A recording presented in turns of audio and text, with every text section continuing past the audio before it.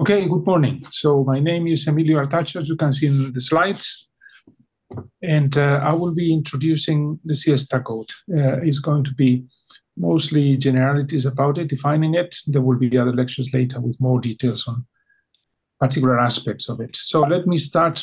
Let me see. So first, what the whole thing is about. So SIESTA, probably as you know it, is quite a well-known and relatively standard density functional theory-based code for first principle simulations of different kinds of systems. It was born with an ambition of efficiency, and it is meant to be quite efficient and fast for large systems, efficient in terms of CPU and memory. And it was born with linear scaling. We will see a little bit about that, linear scaling features, so that one can do calculations that scale only linearly with system size, and being the number of atoms or the number of electrons. And also because of some of its characteristics, intrinsic characteristics, it can go to highly accurate if one increases basis set well enough. But also one can do quite quick qualitative calculations. So that's from quick and dirty to highly accurate. It is based on using non-conserving pseudopotentials. You know everything about it after the first couple of days of the school. So I'm not going to say anything about them. I'm going to say a bit about the other key component, which is that it is based on a basis of atomic orbitals. And then for the calculation of matrix elements, we will be using this grid. In other contexts, it is the same thing that you may have heard from other codes that use plane waves as auxiliary basis, is the same idea. And we will see a little bit about these linear scaling capabilities. Here I'm going to introduce the very basic commonalities of the code. There are many more things that the code can do than the ones I'm going to be mentioning here. Some of those you're going to be hearing in the lectures to come. But let's start from the very beginning. So I like to always think in terms of the kinds of things we do as the physics of low energy matter. So we're going to be dealing with electrons and nuclei. So low energy in the sense that we're not going to see within a nucleus. For us, electrons and nuclei are going to be elementary particles, point-like particles. And that includes lots of different contexts within atomic molecular physics, but also condensed matter physics, materials, plasma, and even some enormous conditions of pressure and temperature can be reached with this technique. So it's really a very, very versatile world, the one we can deal with within SIESTA as with other DFT codes. So that's the context. And of course, we're going to aim for doing first principles, meaning that we're going to be starting from quantum mechanics. Here you have two of the key people, Heisenberg and Schrödinger. You have the Schrödinger equation as the key equations that we're going to be facing, written there nicely. I haven't tried, but can you see the pointer there when I move it? Yeah, okay. So, and that would be the Schrödinger equation with a Hamiltonian operator here, which is written very, very simply in terms of a kinetic energy term that looks like this in quantum mechanics. And the rest is just Coulomb's law, the attraction and repulsion by point charges. That's everything actually we need for non-relativistic quantum mechanics. We will be considering the inclusion of relativistic corrections as well, and SIESTA can do that, but I'm not going to mention anything on that here. Otherwise, this is what we're facing. It seems simple, but it is not. It is just nuclei and electrons.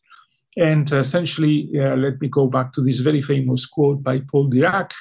Once these things were established, everything was already there, but the exact application of these laws leads to equations much too complicated to be solvable. So essentially, most of the last 100 years in this context, or in many contexts in physics, have been gone into how to approximate the solutions to those equations. That is the the basic background. And now let's start with the very fundamental approximations. Of course, most of the things people will be doing with SIESTA are going to be based on the adiabatic approximation, or not quite the same thing, but qualitatively the same thing as the Born-Oppenheim approximation, in which, just using the fact that the masses of nuclei and electrons are so different, one can think that in equilibrium, nuclei are going to be moving much more slowly than electrons.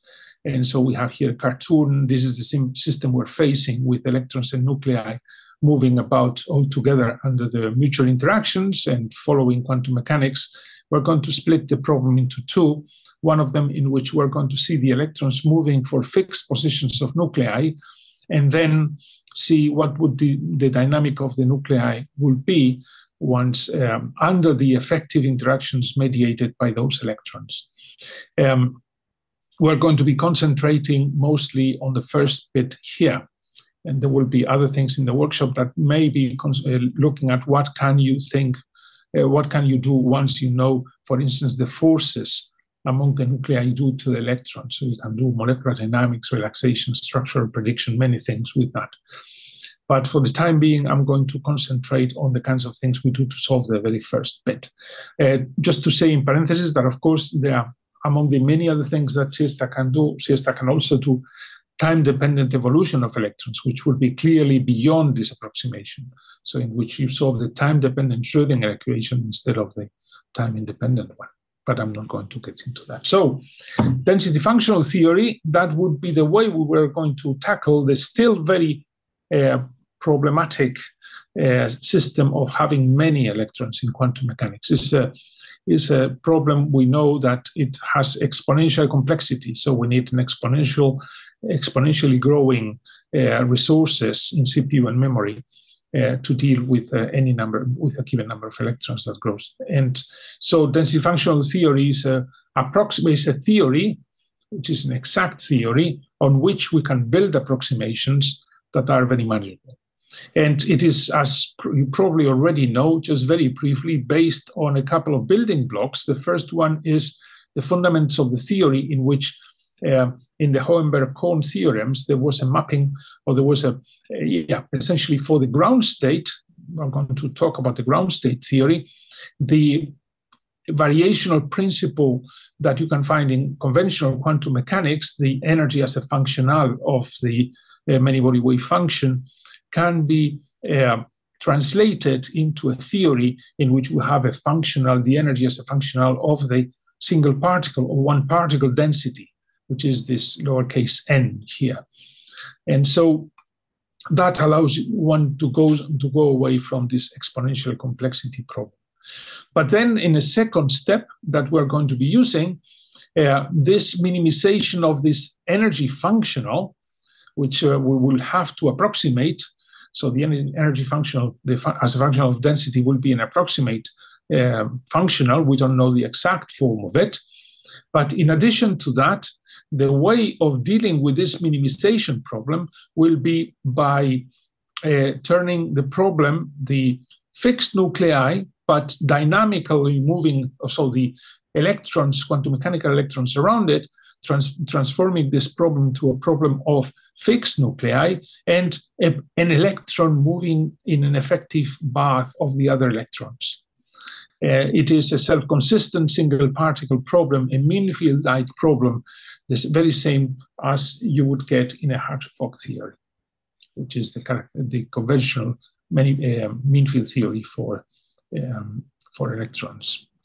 So then, within this second way, this effective one particle problem, we have what we call Kohn-Sham DFT, because of the authors of that proposal, Kohn-Sham density functional theory, in which we will have this Kohn-Sham Hamiltonian, a single particle Hamiltonian, kinetic energy for one single electron, the external potential due to the presence of the nuclei.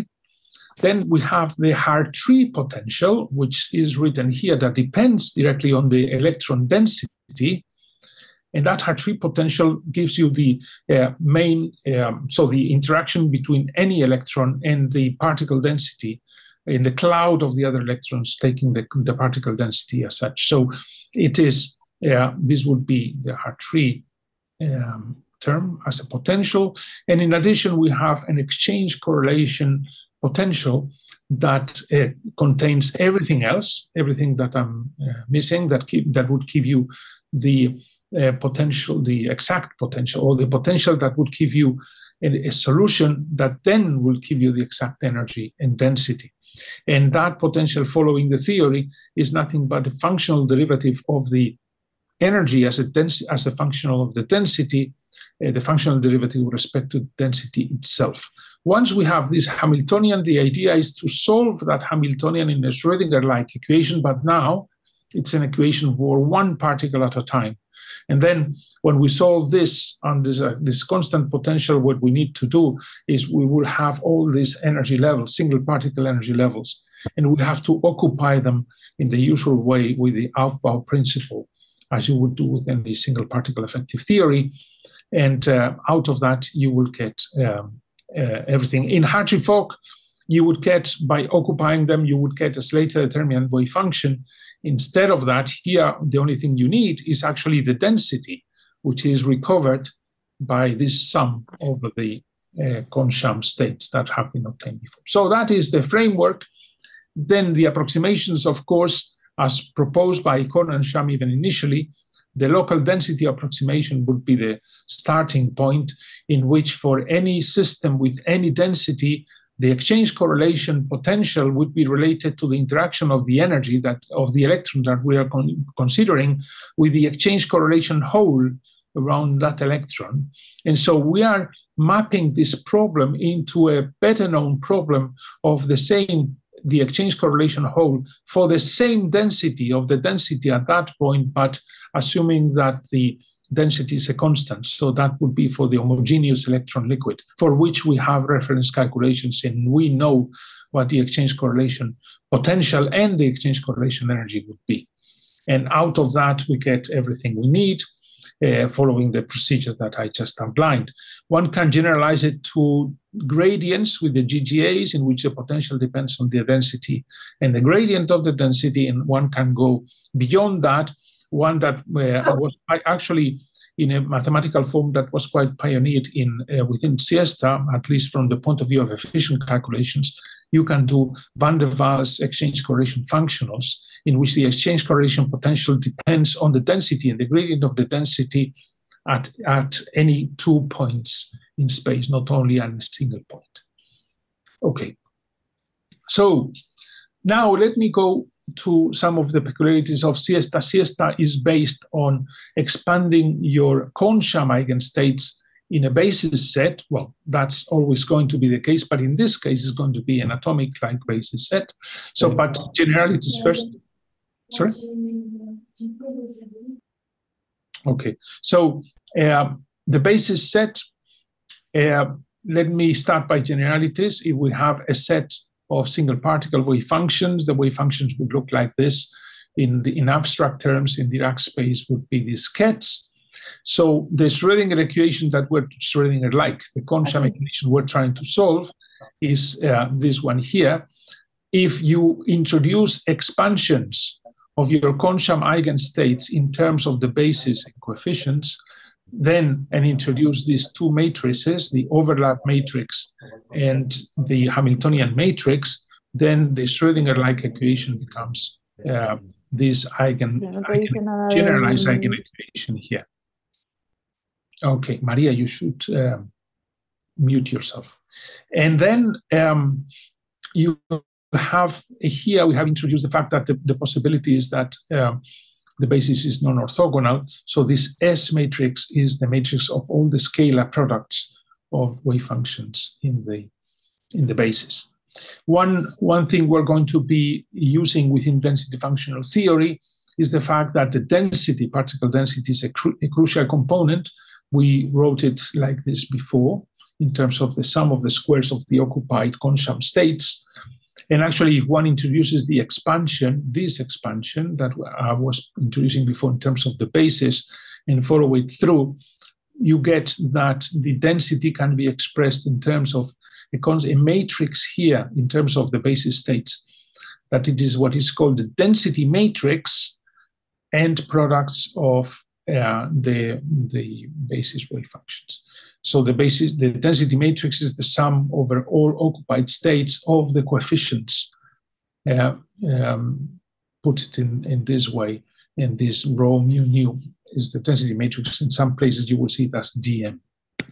Okay, so actually here you see it as dm.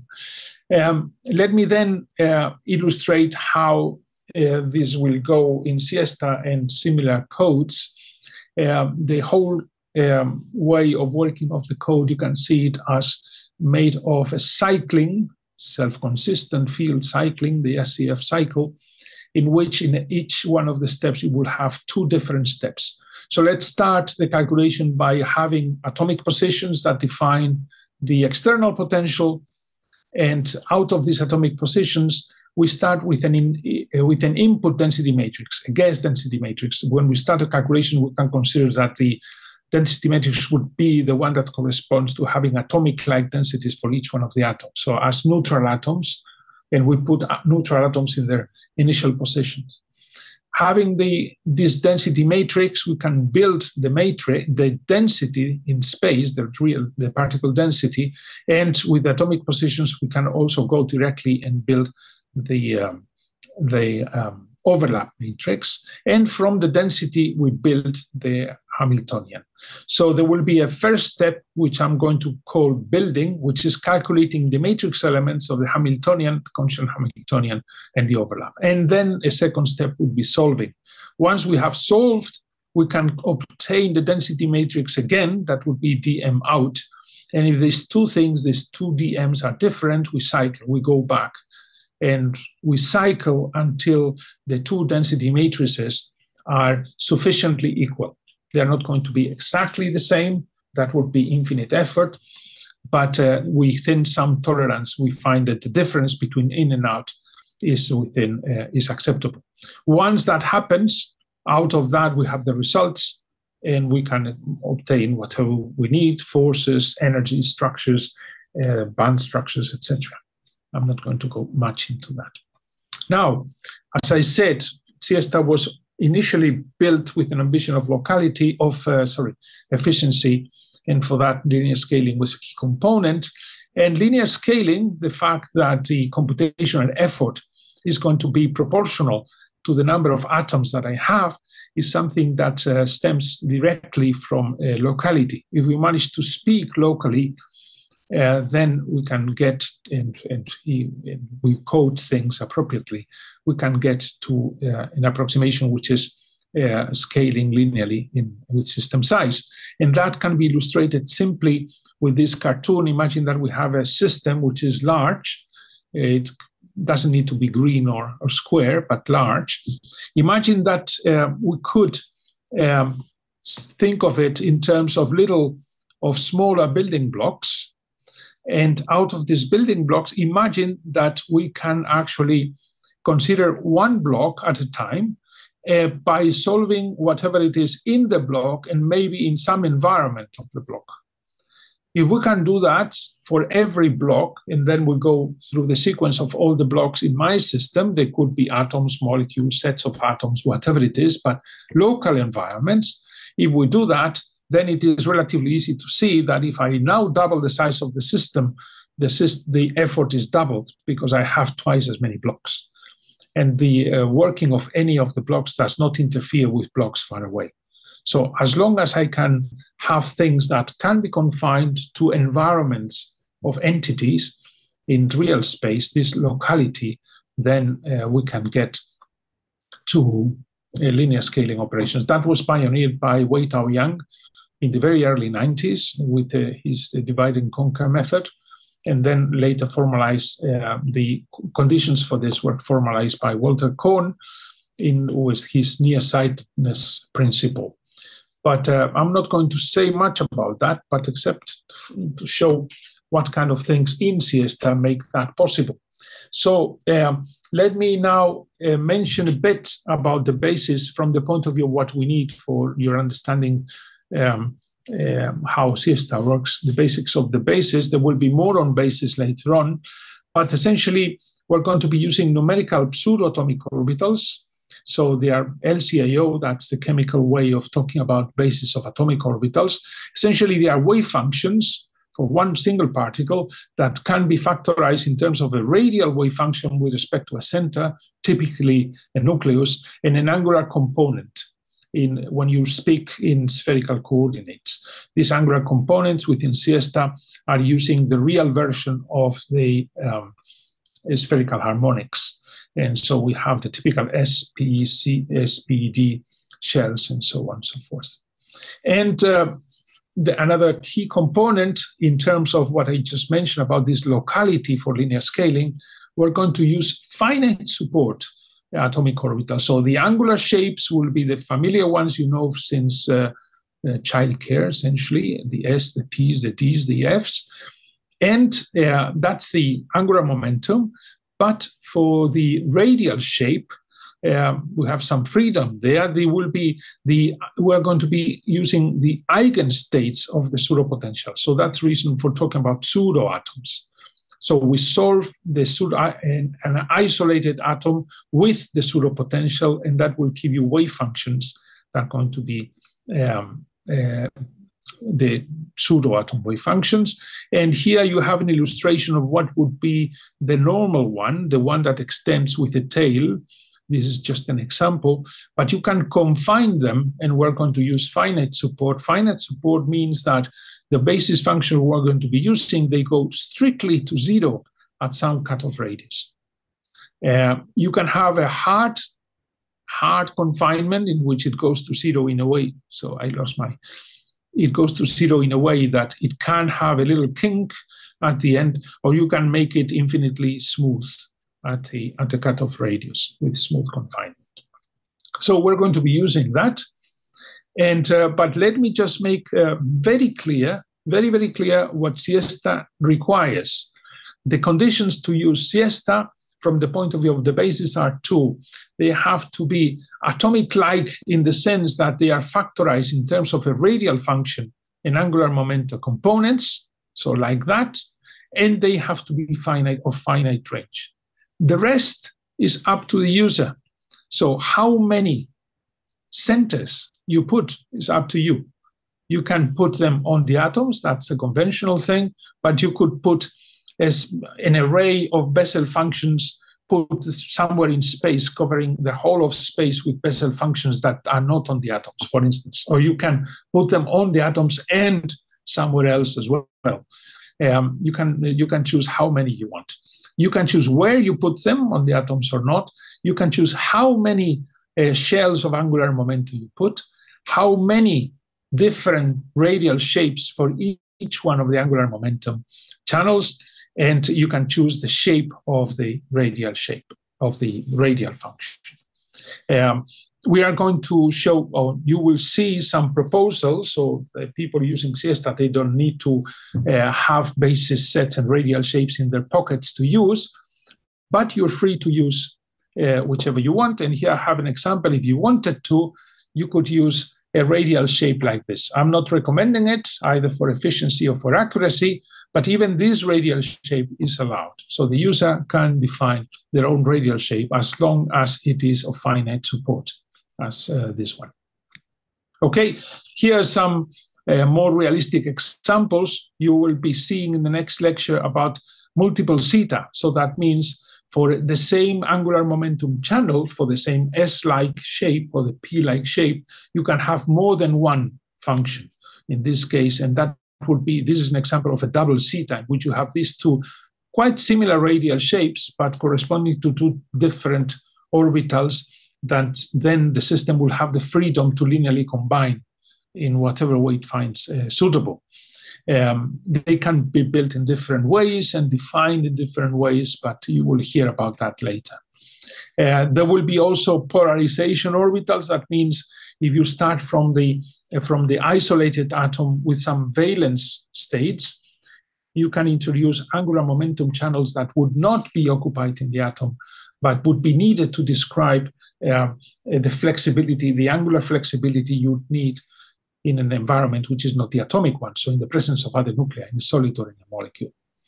So this one example of, this is one of the phi's at SIESTA that you can see produced by SIESTA, in which this would be, for instance, a double zeta p basis. So double zeta 2 per angular momentum channel plus a polarization. For sodium chloride, in sodium, you would have the S. Here you have 2s for the valence, remember, 2 for the s orbitals, that's double zeta, and 1 shell of p orbitals. And for the chlorine, you have 2 for the s orbitals, 2 shells for the p's, and 1 shell for the p.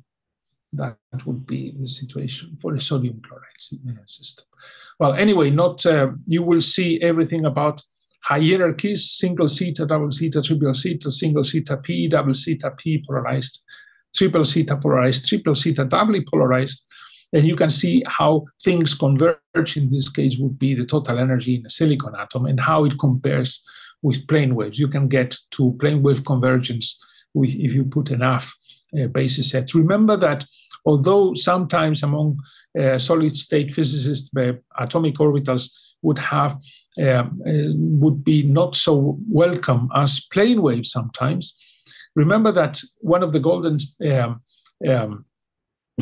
reference systems for highly correlated, so for high accuracy, for correlated systems beyond DFT, would be the ones from quantum chemistry, which are based on atomic orbitals as basis sets. So essentially, they go down this route until they get enough convergence. So going back then to the calculations themselves, remember the 2 cycles, so the 2 steps in each cycle. Let me go and tell you a little bit how the building of the matrix elements goes, because it affects a little bit how to think in terms of what you're using within SIESTA. So here we have, again, the Concham Hamiltonian. And let me say first what we do with long range. You will have electrostatics, the electron nuclei attraction, that's this term here, the electron-electron repulsion that would appear in the Hartree potential here. Sorry for the change in nomenclature. I'm using a bit of a mix of slides. But anyway, these 2 things are long range. One of the tricks we use in SIESTA is that we start with, we consider the atomic free, the density of the free atom. That's the one I'm going to talk about here. So yeah, the density of the free atom, this is this rho naught of R. So if you consider the Hartree repulsion due to the density of one single atom in its spherical, with its spherical density, and the electron attraction from the same nucleus, the sum of these 2 terms for one isolated atom is an atomic potential, a radial potential, which is perfectly confined within the size of the atom. It is short range. So by adding them up, the attractive term and the repulsive term this way, we're killing the long range in an interesting way. We'll have the long range of whatever the Hartree, actually the real Hartree term for the real density. So the Hartree potential to the actual density is going to be, of course, long range, but that will be this deformation only that enters into the equations, because that would be the difference between the true Hartree potential minus the Hartree potential due to these spherical atoms. And so then using that, we can rewrite things in terms of the same things, the kinetic energy, the non-local part of the zero potential. We'll see a little bit more about that in a moment. The neutral atom potential, which is the short range one, this delta Hartree, and the exchange correlation. We're going to be doing things 2 different ways of calculating matrix elements, the 2 center integrals, very, very cheap things that we're going to be doing in a particular way, and the rest is going to go to a discretization in real space. So for the 2 center integrals, here it is illustrated what we do it for the other matrix you have to compute, which is the overlap matrix, which is the simplest one to compute. It is obviously 2 centers because it is based on the scalar product of 2 basis functions, which at most it is centered in 2 different centers, atoms or not. And so this overlap can be written in terms of this, which capital R is the vector joining these 2 centers. And one can see that an integral like that, using a convolution theorem of Fourier theory, you can express it if you do the Fourier transform of your orbitals, this overlap is just this Fourier transform back of the products of the Fourier transforms of the original basis functions. The same thing can be done with the kinetic energy term and with the non-local part of the pseudopotential. Pseudopotentials in principle would be three center integrals, because you have the two orbitals and the atom with the pseudopotential, they could be on three different atoms, for instance.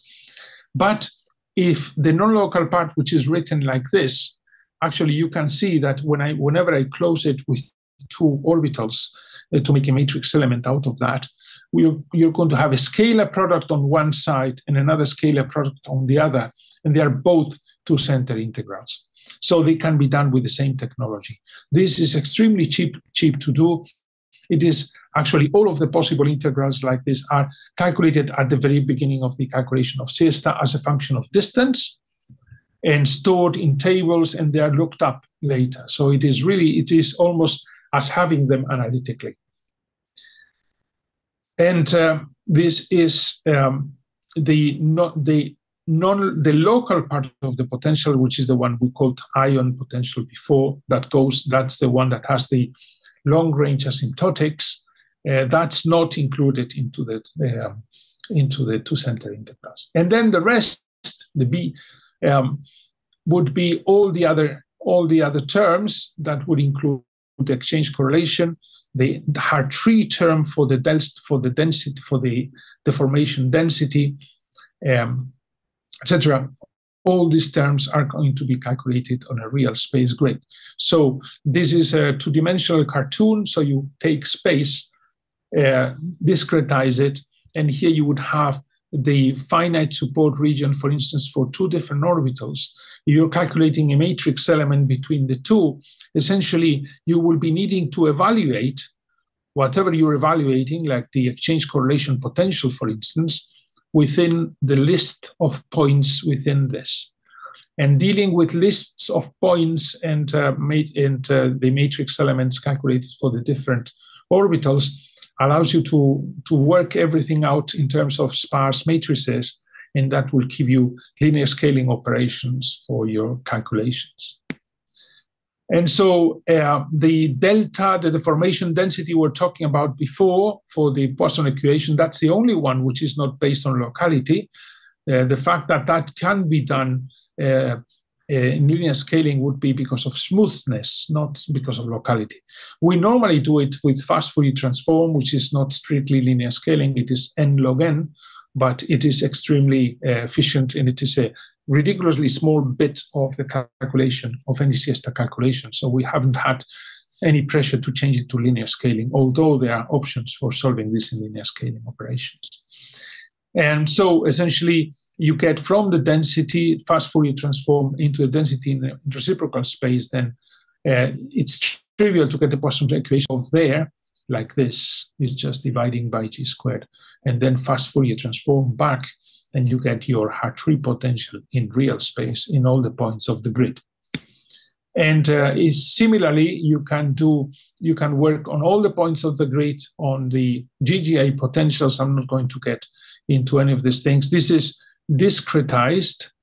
So discretize the calculation of, for instance, of the gradient in essentially like this. This can be done. And there is a whole library that has been sprung out of SIESTA, which is called EuroCC, which is ways of calculating all these things within a discretized grid of real space. All these things are done in real space. Once you get to solve these things, then of course it will depend, the quality of the calculations will depend on how fine is your grid, because essentially you will be able to describe up to functions with this kind of periodicity. And this describing the fineness of the grid can be done in a language which is very similar to, or essentially the same language as plane waves. So this delta x, which is how distance are the different points of the grid, can be related to a cutoff, a cutoff in reciprocal space, which would be pi over delta x. And so just the kinetic energy associated to that Kc gives you the plane wave cutoff, which is corresponding to that grid. So when people talk about plane waves as auxiliary basis, is using a grid with a plane wave cutoff that it is described in this fineness.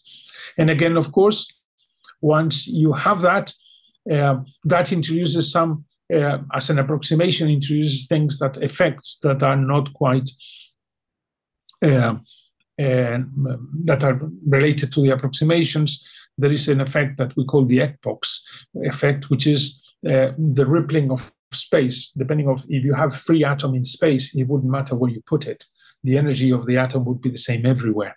But actually, if you do it when a discretization of space like this, it depends where you put the atom with respect to the grid, that there will be an effective, if you want, ondulation of the potential.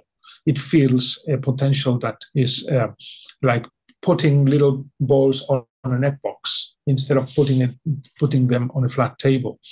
There would be this additional thing. There are ways of dealing with the egg box effect. If you want to deal with that specifically, there is an option in SIESTA which is called grid cell sampling.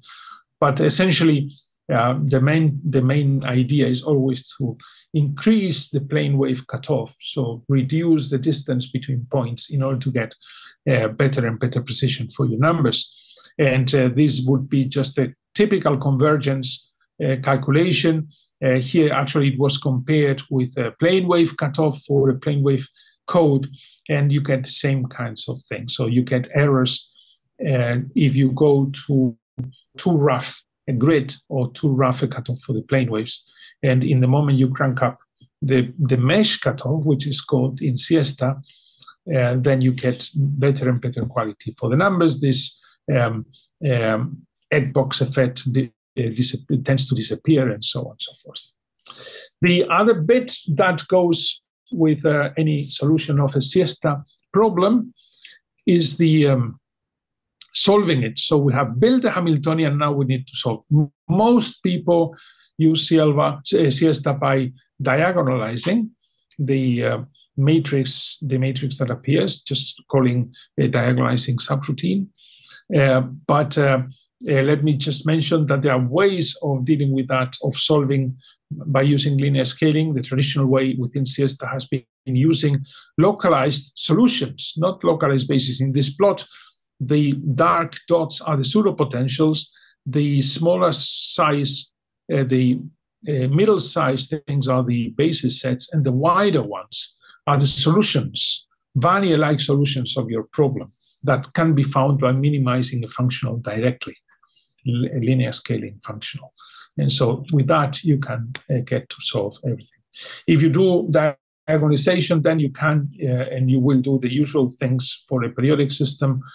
You will have to integrate into K in the K space, and you will have K-point sampling, and we have the typical, one can introduce regular grids in, this would be discretization of reciprocal space now for your bands and for your integrals in K. That's very common to any condensed matter, so solid state physics code. In the first brilliant zone, here you would have, for instance, you would take these points. You can do a Monhorsbach, the Monhorsbach trick, in which you displace them with respect to this discretization, and you avoid high symmetry points and so on. It can be characterized with a length cutoff. It's the same idea, but the other way around from the real space grid. So we'd have a discretization of real space for calculation of integrals, discretization of reciprocal space for integrating in the brilliant zone. And this one characterized by a length cutoff. And then you will see typical technical things about that need to be worked out in any solid state physics code. You will have to deal with self-consistency and how to converge it. It's a non-trivial problem in many cases. And here is illustrated a typical example of a problem that you may have. You have a large metallic system. You can have charge sloshing, in which if you have an extra charge, an accumulation of charge in one end, the energy goes up, and the other end has too little charge. So the energy, the attraction for the electrons is such that the energy goes down. So when that happens in the next cycle, the charge accumulates on the other side, and the situation reverses. and the charge goes back and forth, and one has to really crank down with different techniques in order to get these kinds of things under control. That is common to anything. We have the typical techniques in SIESTA. To do that, for instance, we use Poulet mixing, by which the density that you're introducing initially can be stored in, you can keep several in the history of your Poulet density of your matrices, and then mix them up to try to guess which one is going to be the next one, instead of just putting in and out all the time. You do an extrapolation from the last few ones that you know. That would be typical Poulet mixing. Anyway, so these were the kinds of things I wanted just to transmit. But going back to the very beginning, with this kind of things, you can apply SIESTA to all sorts of different things of different contexts. Here you have just a list of some of them that have been for which SIESTA has been used in chemistry. Well, of course, the physics that we were mentioning before, but also chemistry, bio, environments, geo, astro, in engineering, in nanoscience, and lots of things. And with this, I finish, and I will be happy to answer questions. And let's jump right into the first tutorial. But first, I want to show you some stuff, which is where the hell are we?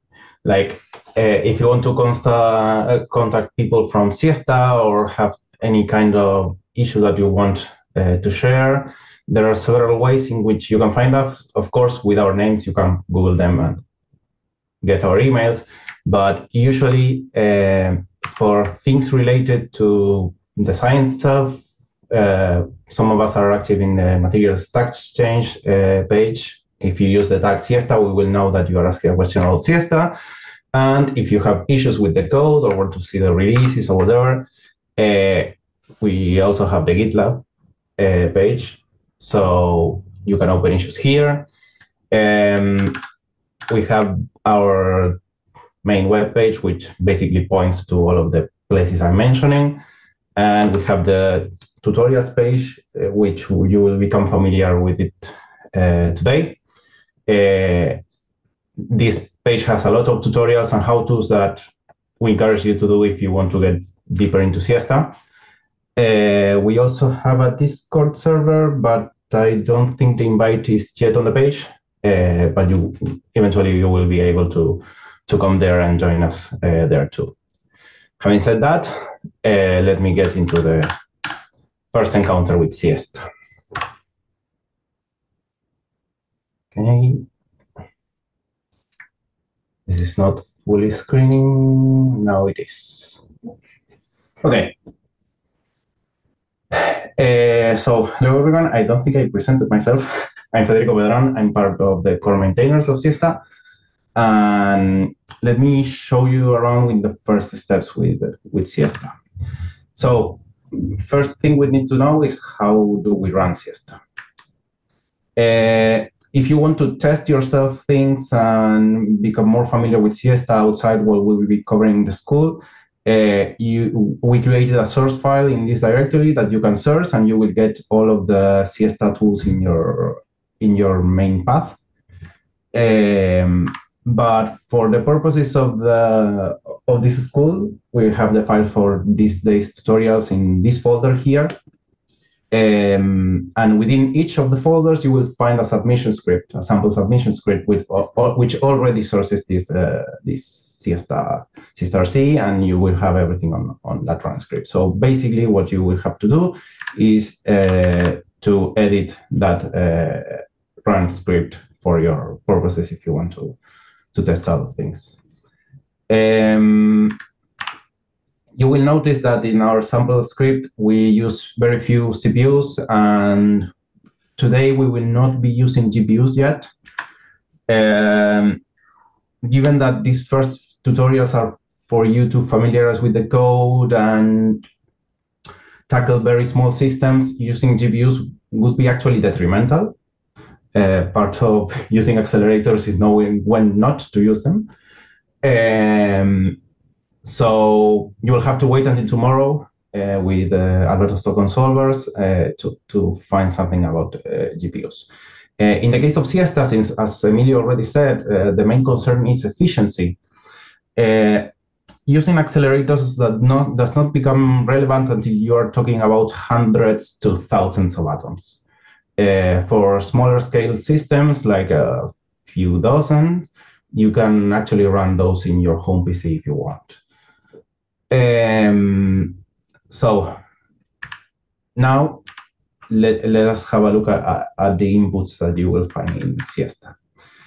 So for this tutorial, you will head into the first encounter tutorial. I believe this is already on the school page too. So it's available there. And you will have to copy the files in this folder.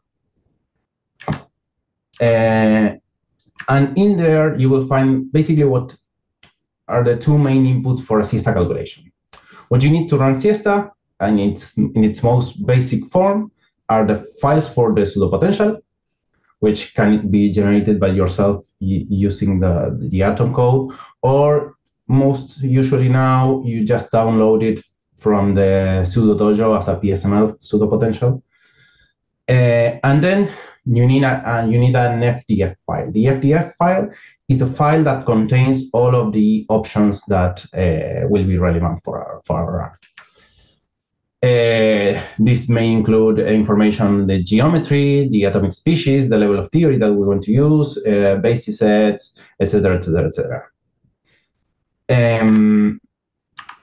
So I will show you briefly what are the contents for your first FDF file in this tutorial. The first few lines that you will find are basically the system name and system label. System name is not relevant for the run. It's something for you to catalog or classify whatever you are running. But the system label is important because this means that all of the output files will begin by that label. So if you want to have information of the chemical bonds involved, then you will find those at ch4.bonds. You want to find the energy of a molecular dynamics run, you will find those in the ch4.ene. So that's what the system label is used for. More importantly, you will find below the total number of atoms in the simulation box. Here we will be doing methane. So we have 4 hydrogens and 1 carbon. That's 5 atoms. And then the different kinds of atoms or atomic species in the SIESTA jargon.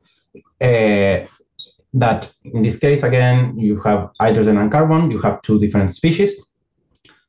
And this number of species should coincide with what you find below in the chemical species label. The chemical species label block has basically 3 components, which are the first index, which is 1, 2, 3, and the index for the species. Then the atomic number, so 6 for carbon, 1 for hydrogen. And then the name. The name is relevant for example, the pseudopotential file or the basis files. If you call this C, then SIESTA expects you to find within your same working directory a pseudopotential called c.psf or .psml, for example. And well, as I said, the amount of lines that you have in this block should coincide with the number of species you have. And well, as you can see just from the start, these are basically the 2 types of inputs that you will find in a SIESTA input file. You can find either single options, single variables, or blocks. If you go further below in that FDF, you will find information on the geometry of the system. In this case, we have first the lattice constant, which in this case we set it as 15 angstrom. Note that we have units. In the SIESTA FDF inputs, usually you can set units for physical magnitudes. In the case of the lattice constant, you could also place it as Bohr if you would want to, nanometers. So long as it is supported by the FDF format, should be okay. Then we find a second block for the lattice vectors of the system, since SIESTA, as Emilio mentioned, works in periodic conditions, then we have the lattice vectors. This is one way of setting the lattice vectors for the system, in which we have the x, y, z coordinates for each of the vectors. Since we are doing 1, 0, 0, 0, 1, 0, and 0, 0, 1, what this means is that we have a square box, a cube box,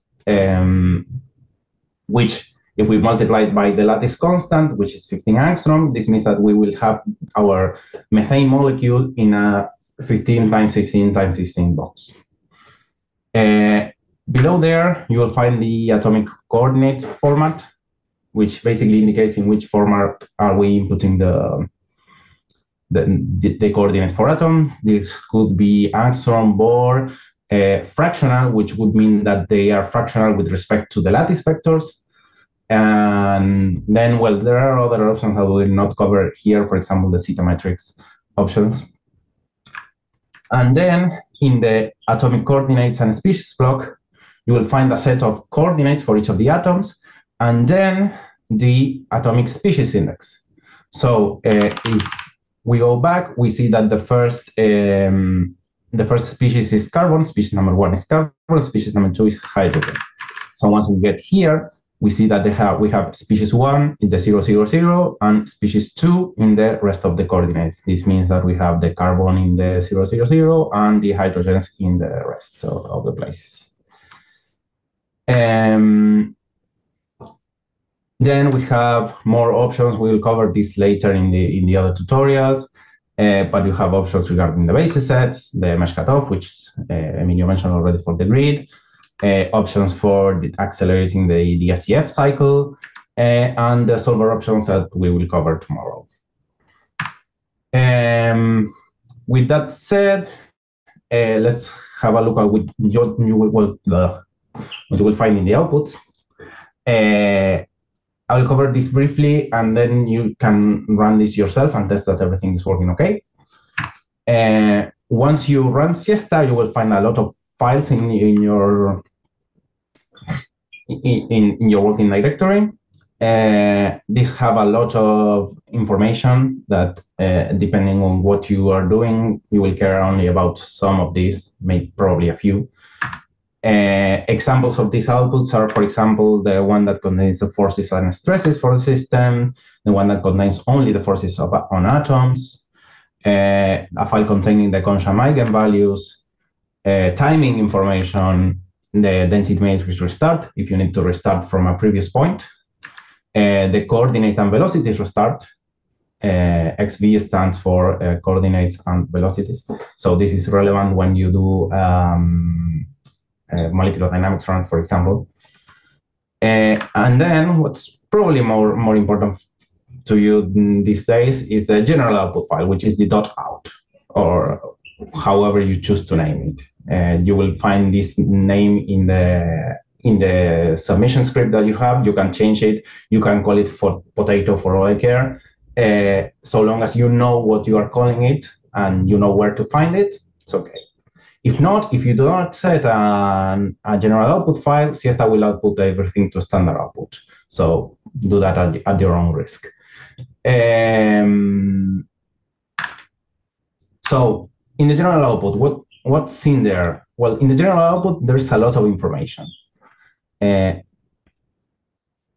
You will start by some information on the compilation that you're running, then some information on the parallelization if you're running in parallel, and of course the start time for the run. Further below, you will find a dump of the FDF file of your input. If you check this and you go to your FDF, this should be more or less not. It should be the same option. Further below, you'll find information on the species and the pseudo potentials that SIESTA is loading for this species. You will find information on the basis set. Then a general dump of the initial coordinates of the system and some options that you are running in case you want to come back later and see, oh, what the hell was I doing with this simulation? Okay, let's see what options are here. This is also useful to check whether you're running the thing that you intended to run. And then we have basically the start of the calculation itself. We have the type of run that we are running, in this case, a single point, but it could be molecular dynamics, for example, or TDDFT.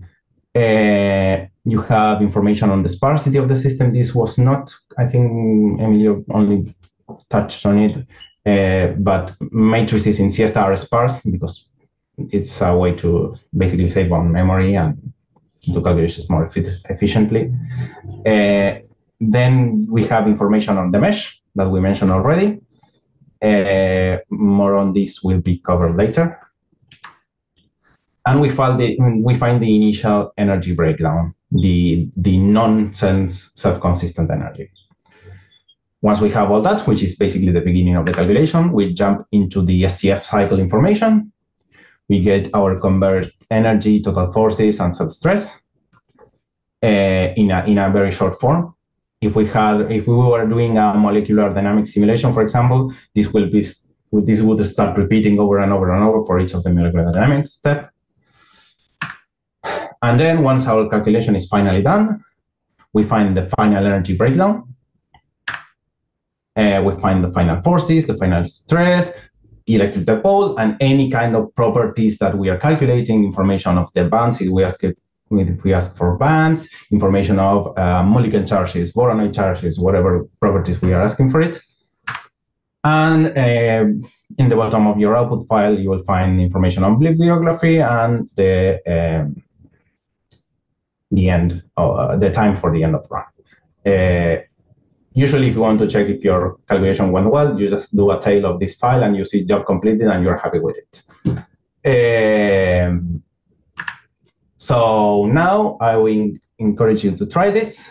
Let me go back and remind you where things are. So basically, you can copy this this folder into your home or wherever you're running the stuff, and just test your own with SIESTA and see what you find. I think I will give you 10 minutes for this. Should be more than enough. So if there are no questions for now, or maybe we could leave those for later, let me go ahead into the second part of this tutorial. It's worth noting that, well, for this tutorial in particular, most of what I'm saying here is what's on the text of the page. But for other tutorials, it would be very useful if you later come back to the tutorial and read thoroughly, because these tutorials have quite a lot of information. So it would be very useful if you need to know something, it's probably written there already. So having had our first encounter with SIESTA, let's have a look into what you would say the level of theory of what you want to run. By level of theory, I mean basically three things, which is the pseudo-potential, the exchange correlation function that you will be using, and the basis set. Usually when you run SIESTA, you want to check these 5 things, among others. Some you will need to do extra checks depending on the kind of simulation and system that you want to run. But you should generally care about choosing an appropriate DFT functional, choosing the appropriate pseudo-potentials, the appropriate basis set, converge the mesh cutoff and the k-point sampling, etc., etc. In the next 5 to 10 minutes, I will talk about this, and well, the first and the third, really. The test of pseudo-potentials is very specific to the kind of system and simulation that you want to run. So the answer there is to go read the literature on what you are trying to run and see how they are testing the pseudo-potentials for that kind of system specifically. The other 2 parts will be covered later today by Katarina. So by the end of this day, you should have a clear picture on this entire sanity checks, let's say. This tutorial will be in the same place, but in the second folder in 02 first counter 2. And you will also find the link in the page for the second part of the tutorial. This is split into different pages for the sake of sanity, because if not, it will be extremely long. So regarding the exchange correlation functional, it's a bit the same as with pseudopotentials. You should know what you're trying to do and what is recommended for that kind of run. So read the literature and see if the exchange correlation functional that you want to use is able to reproduce the property that you're trying to calculate. Specifying SIESTA which DFT functional to use is relatively easy. You first choose the type of functional, LDA, GGA, or van der Waals, and then you choose the functional authors. Of course, these two must be consistent. You cannot say LDA PPE. SIESTA will not like that. And a general recommendation is that you should also choose the appropriate pseudopotentials. You will find this in the tutorial that SIESTA will tell you, hey, you are trying to run a GGA, but you're using a pseudopotential generated for LDA. Usually between functionals of the same family, for example, between GGAs, this is not generally an issue. But using an LDA for either van der Waals or GGA is generally not a good idea. So you should choose the functional first and then go pick the pseudopotential that you want. So with that said, let's jump into the second part of the level of theory, let's say, which is some basic options of basis sets.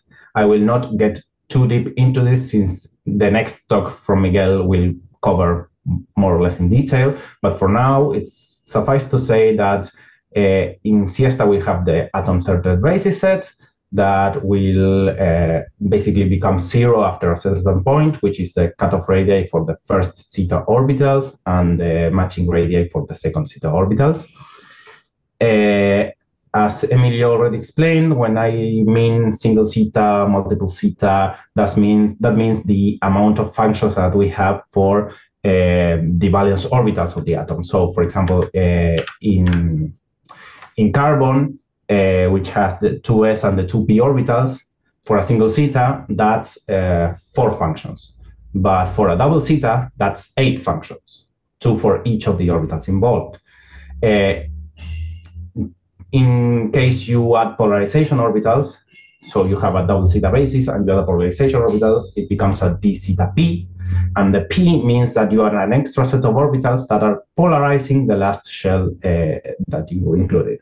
So for example, in the case of carbon, again, since the last shell is a p orbital, then you will find that the polarization orbitals are the d orbitals. So in the case of carbon, again, for a DCP, you have 2s and 3. You have the 1 2s orbital and the 3 2p orbitals, so that's 4. Since it's a double zeta, that's 8. And since you are adding polarization orbitals that are d, you have 5 more. So this means that for a carbon atom in a DCP basis, you find 13 functions. So these next options that I will show you are the bare minimum that you can touch in SIESTA to get some kind of basis sets. And these are for you to toy around before jumping into the real optimization of the basis set. These are useful if you want to just run a quick test and see how this behaves. So first is the payoff basis size, which determines what I was talking about, the cardinality, the amount of functions that you have per atom, which can be SC, SCP, DCP, etc. Then we have the energy shift. The energy shift is a way to control the cutoff radii for the orbitals in a more or less cohesive way. Miguel will talk about this later. I will not get into this right now. I will only say that a lower energy shift results in larger orbitals with larger cutoff radius. There is also the split norm, which basically controls how the matching radii of the second and third zeta orbitals relate to the first zeta orbital. And there is the option with self-confinement. I will skip this. this is not relevant for now. Having said that, well, before running, I will briefly touch on something that I was expecting to say later, but I'd rather give you the time to play around with this. So I mentioned basically two options that are relevant for you at this point, which are the cardinality and the energy shift. The cardinality controls the amount of functions per atom, and the energy shift controls how long those atoms are. These have different impacts in your calculation in terms of computational cost. Both increase quality, but the cost increases differently because cardinality, having more functions, has a higher impact in terms of the diagonalization of the system, which scales to n cubed. Meanwhile, the energy shift usually increases the cost of grid-related operations, so that scales linearly. This means that for small systems, when you're running a few dozens of atoms, you will find that grid operations are the most dominant part or take up about 50% of the time of your calculations. However, when you go into larger systems, you will find that the diagonalization term becomes dominant because it scales to n cubed. This is mainly the reason why we use accelerators only when going to large numbers of atoms, because for fewer atoms, this is not very useful. But for larger atoms, accelerating the diagonalization becomes very, very important. This also means that if you have a large number of atoms, around 1,000 probably, you will find that decreasing the energy shift will not have a higher cost in the calculation. So, having said that, I will leave you to the tutorial itself. Find this, which is here, and I'll let you play around with it. And I think this is for this session, so feel free to play around with this, ask questions. Young Lei, I think we have a coffee break later. Please. Okay, thank you. Good morning, everyone. I'm Miguel Pruneda from the Spanish National Research Center. And I'm going to talk about get a little bit deeper into some of the things that have already been introduced by Emilio and Federico, which are related to the basis sets that we use in SIESTA. Okay, but first a recap of some of the things that Emilio said. Okay, we are DFT. We use QUANTUM. You know that the central player in the central player is the electronic density, and we need to describe the electronic the QUANTUM electronic state by some kind of functions. Okay, in general, what we do is an expansion of the electronic wave functions in terms of some support basis functions. And we have m of these basis functions, and we have to do this expansion. At the end, determining what are the electronic wave functions means determining what are the coefficients of these basis functions. If we take this expression and substitute here, or in the QUANTUM equation, we end up having a generalized eigenvalue problem where we have some matrix elements of the Hamiltonian. We have the coefficients, we have the overlaps between the functions, the basis functions, and we have to solve this eigenvalue problem. Okay. If we take the expansion and we substitute on the expression of the electronic density, we end up having an expression in which we have again the density matrix, as Emilio mentioned earlier this morning, and some orbital functions here. Now, what are these orbital functions? In case of a periodic system, instead of having some, we have to satisfy the Bloch theorem, and instead of having just some functions that are centered on position of space, we have basically the replicas of these functions periodically repeated in the function. So we have to we have to define some kind of block orbitals, which are just periodic repetitions with some phases of our support functions. Okay, if we do this, then the block states depend on a lattice vector k, and the eigenvalue problems becomes a generalized eigenvalue problems where we have a k dependence of the Hamiltonian, and we have coefficients that depend on k, and basically we have to do this for each point in the reciprocal space. So diagonalizing this, solving this problem to obtain the energy that is k dependence for each of the bands and each of the k points. So what are these basis functions? In general, we can define any kind of functional form to describe the Hilbert space. For physicists, we usually rely on plane waves, which is like the best fit when you have periodic boundary conditions. They have certain advantages, but they also have some drawbacks. For chemistry, it's more common to talk about atomic orbitals, and we have the linear combination of atomic orbitals, as Emilio mentioned. But there are any other numerical forms, the numerical functions that we can have. We can define wavelets or Bessel functions or augmented plane waves or muffin teams or whatever other combinations. So what are some of the problems of the plane waves? The first thing is that they are well adapted to periodic boundary conditions, but that also means that if you have a very large supercell and you have vacuum, you also have the plane waves in the vacuum, so the vacuum will cost you also energy. If you have some orbitals, atomic orbitals that are very peaky, very localized, like d orbitals or f orbitals in heavier elements, then you need more plane waves to be able to describe these kinds of functions. And this is related to another problem that has to do with how you describe local fields with plane waves that expand everywhere. So the techniques that were originally developed to allow for this nearsightedness of the electronic wave functions that open the door to the linear scaling methods are not that directly applicable when you have plane waves. Whereas with atomic orbitals, that's the natural choice if you want to.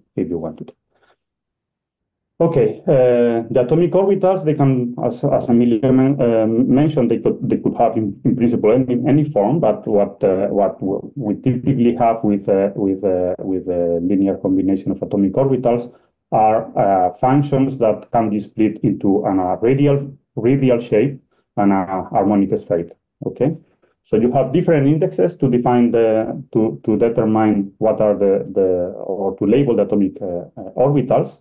First, you have an atomic index. So in this particular atom, I have these orbitals. Then you have the angular momentum and the magnetic quantum numbers, which basically determine what are the shape of the angular part. And then we have some indexes to determine the number of orbitals with different radial shapes, if you want.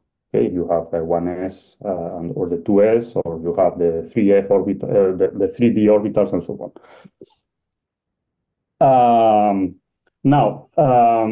This angular part is generic, is the kind of shapes that you are familiar with from your chemistry textbook.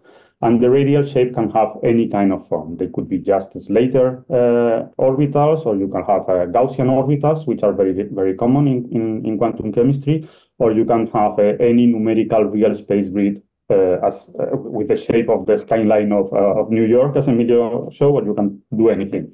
In general, what is a meaningful approximation is to have a radial shape, which is the solution of the atom, of the pseudo-atomic potential. Okay, so what are some of the good things and bad things about the basis? The good things is that they are very efficient in terms of how many orbitals you have per atom. They are very well suited to describe localize things, and then it's they are very useful for the linear scaling methods. These two combined means that you have a large reduction on the computational time and on the memory cost. Another good thing is that you don't have to put, in principle, basis functions where you don't expect to have electrons. So they are that means that you can describe vacuum at no cost in principle, and you don't need to have periodicity in your system. And then another good point is that when you are analyzing things, as we will see tomorrow, it's very good to have a direct access to what kind of charge you are going to have in your p-set orbitals in graphene, for example. Okay, so all the chemical information is directly accessible. You can have the composition of charges, and you can do projections of the density of states and so on. Now, the problems have to do on how you define these bases. In principle, as opposed to plane wave, where you just have to increase the energy of your plane wave to have a better resolution of your systems. So you have just to tune some parameter, and you know how to do that. With the plane waves, with the local bases, you don't have this kind of easy hub that you can just tune, and you automatically get a basis that is better. So you need a lot of human intervention to define what is the best basis that you are going to have for your problem, for your system. And this is the topic of the next tutorial that Federico will present. They are also spatially biased, which means that if you don't have a basis set in a particular region of space, you are not going to be able to describe the electronic states that are there. And this also has some implications on the basis set superposition error that Emilio mentioned earlier this morning. Another problem is that if you have basis orbitals that are localized on your atoms, when you move the atom, the basis is going to be moving with the atoms, and that introduces some extra corrections, some extra terms that have to be taken into account. And in terms of the forces, these are known as the Poulet corrections to the forces. Another limitation is that computing some matrix elements could be complex and computationally expensive. It's a duality here, because you have less orbitals, they are localized in space, but in principle means that your calculation is going to be cheaper, but you also have to do some tricks on computing some of the matrix elements. Okay, so a little bit more into what are what is the flexibility that you have when defining the atomic orbitals. As I said, you can split this into two contributions, because your orbital, I lost my mouse. Your orbital has, here. Oops. Your orbital is decomposed in a radial function and an angular function. So you can increase the quality of your basis by playing with a radial flexibility, so increasing the degrees of freedom that you have in this contribution, in the radial part. And you can also increase the flexibility that you have in the angular part. In the first case, we typically have different tiers for the basis. You can go from the minimal basis set, in which you just have one radial function to describe a particular atomic shell. That's the single zeta or simple zeta basis description. But you can also add other radial functions to describe the same shell, okay? The same angular momentum, and that's the multiple zeta. So you can have the multiple zeta, the double zeta, which means you have two radial functions to describe for example, the 2s orbitals or the 4d orbital, and then you can start increasing more and more radial functions, and you go to triple zeta, quadruple zeta, and so on. You can also have some longer or more extended orbitals, the diffuse functions that can have a different form. They have a longer tail, and they extend more into the surrounding of the atom. And you can also include the Bessel function there if you want. Then you have the angular flexibility, and here is where the polarization orbitals that were introduced before come. So you can add angular flexibility, but by allowing your basis to have higher momentum harmonic spherics in your system. For example, if you have carbon, you can include the d orbitals. If you have a transition metal with d electrons, you can include the f electrons and so on. Okay, so what is the general procedure of working with these standardized tiers? As Federico said, if you have a very large system, in general, you are going to have many orbitals. Your Hamiltonian, the matrix that you have to diagonalize, depends on how many you have. Large systems with many orbitals is going to be computationally expensive. So in general, if you have something that is very, very large and you want to have a quick calculation, you usually decrease the number of zetas in your basis. You go to the minimal basis, and that allows to do a quick calculation with a minimal basis set. That's advisable only if you want to do some exploration. In general, what you have to do is to tune the quality of the basis. The better the basis, the better the larger the number of orbitals that you have in your basis, the better your results are going to do. So you have to get a compromise between getting something that is cheap with minimal basis and something that is accurate with a number of orbitals that is computationally possible, but also give some high quality and well converged calculations. So you have to bias. You have to do some preliminary tests always to see in which range of this arrow you are going to work. And in general, it's good to start with something simple to see, okay, how expensive, how much computing time I'm going to need, and then try to increase the basis to get something that is meaningful at the end. Okay. But all this is part of the human intervention that you have to take into account when you are doing the calculations with atomic orbitals. Okay, just to give repeat some of the things that have been already mentioned. This is just to give an idea of how many orbitals you have when you have the different tiers in your basis. And this is the example of silicon and iron. Okay, so you have the valence configuration of silicon is the 3s2 3p2 orbitals. If you have the minimal basis, that means you just have one radial shape for each of the shells. That means that you have in total 4 orbitals. If you have the double zeta, then you go to 8, and if you add the polarizations, that means that you add the 5d electrons, and in total you have 13. In iron, the valence configuration has s electrons and has d electrons. So in total, for a simple zeta, you will have the s and the 5d electrons. So that's 6 orbitals. If you go to double zeta, you double that, you have 12. And if you include the polarization, in general, here the polarization will go to the s electrons. So that means adding the p orbitals, but you could also add the f orbitals to polarize the d electrons if you think that's important. So these are the kind of things that in general you have to start thinking about when you are playing with defining what is the size of the basis that you have to use. Okay, what's the relevance of all this?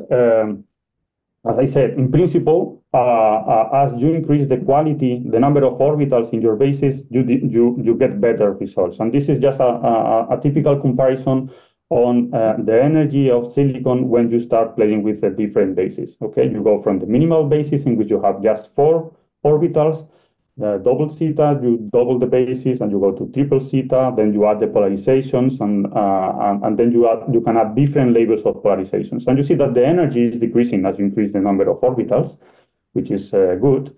And this is a comparison with the energy that you will get with a plane wave calculation. So, and the numbers here below are just how many plane waves you are including in your calculation. And you see that the accuracy between, or the comparison, the difference in energy between a calculation in which you have just 34 orbitals, atomic orbitals, is comparable to a plane wave calculation in which you have 200 orbitals, okay? The 200 plane waves. And if you increase the quality, if you further increase the number of orbitals in your basis set, you can get better accuracy, okay?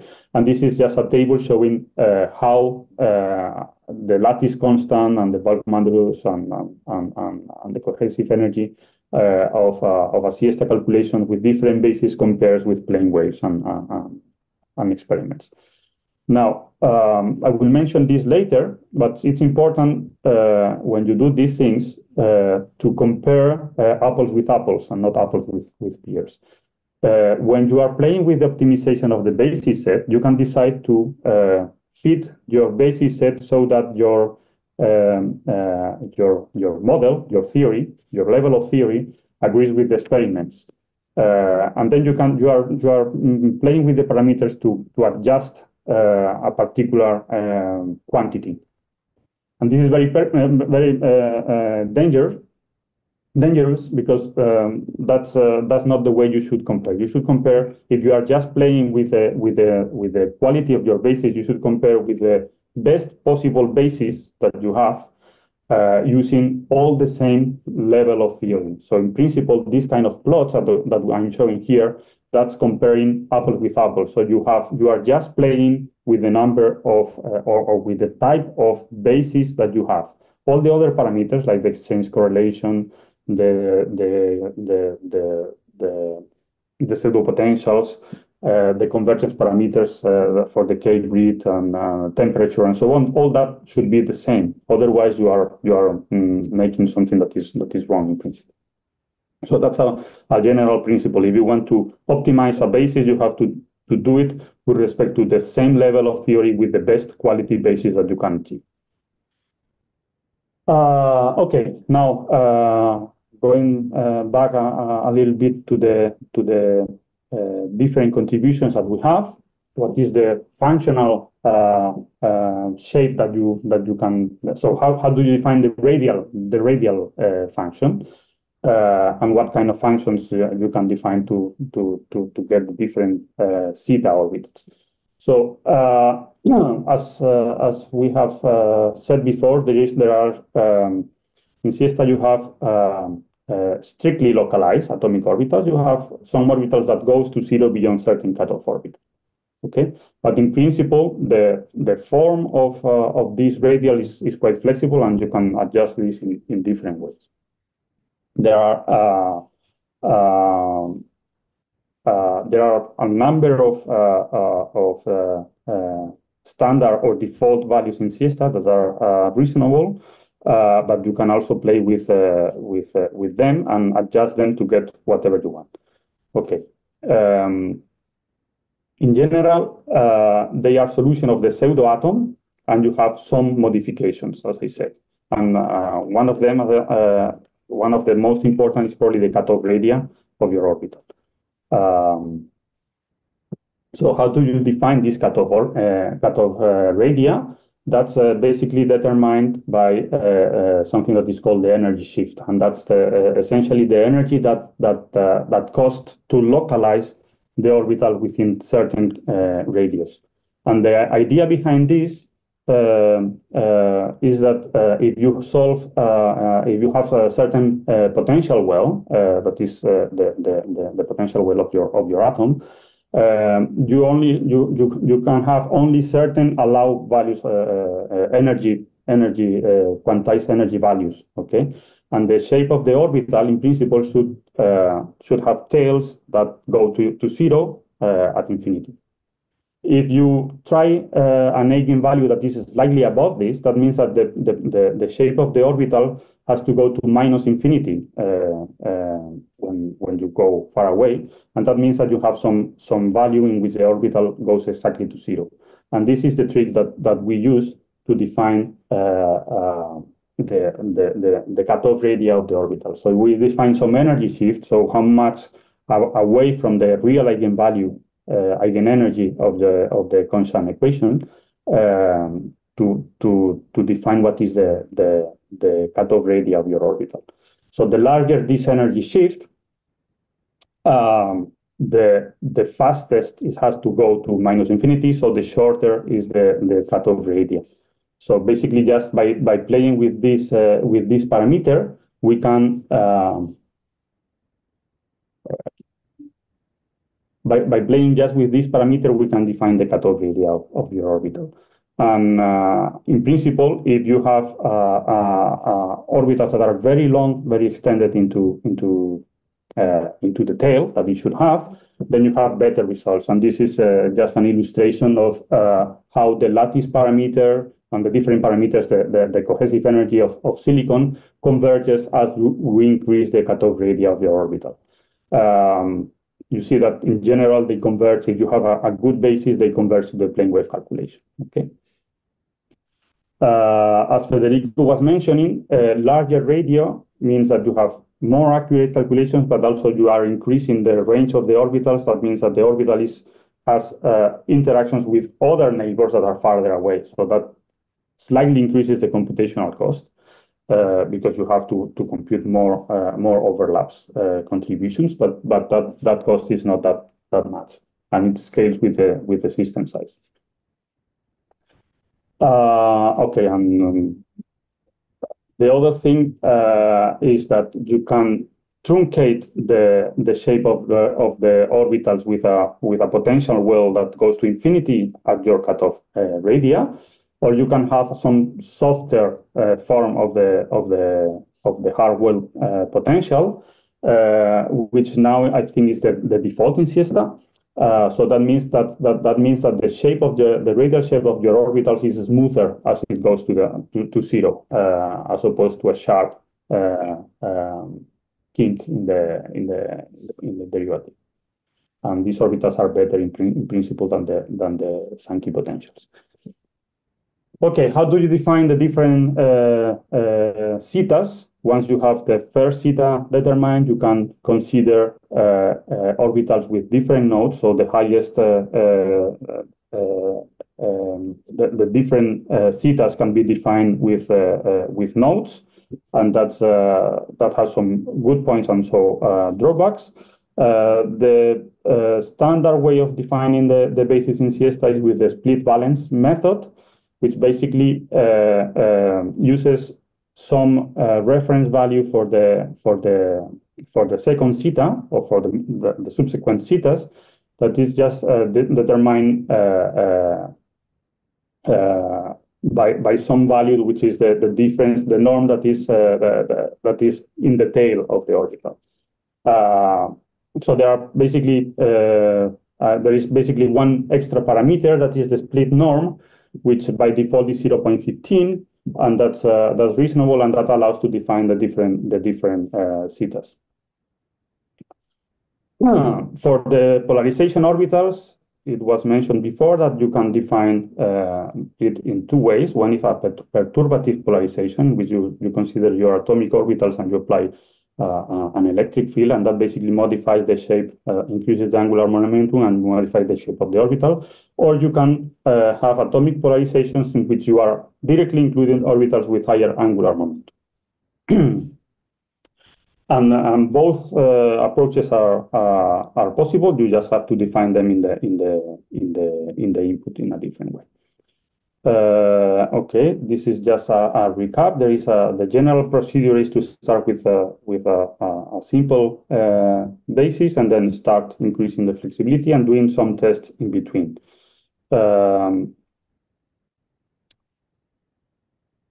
Now you have multiple options to generate the basis. You can rely on this hierarchical structure.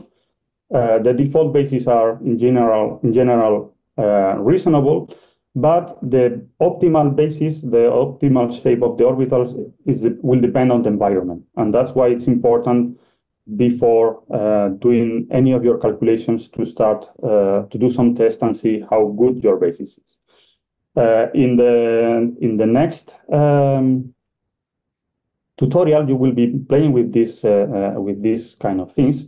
But the general philosophy is that if you are going to spend several months working on a particular project, it's better to spend a couple of days optimizing the basis and being sure that your basis is good enough for the kind of problems that you have to do. So one general principle is that you take a simple system that describes your objective, your final problem, and you optimize the basis for this simple system, because you will have to be running different calculations,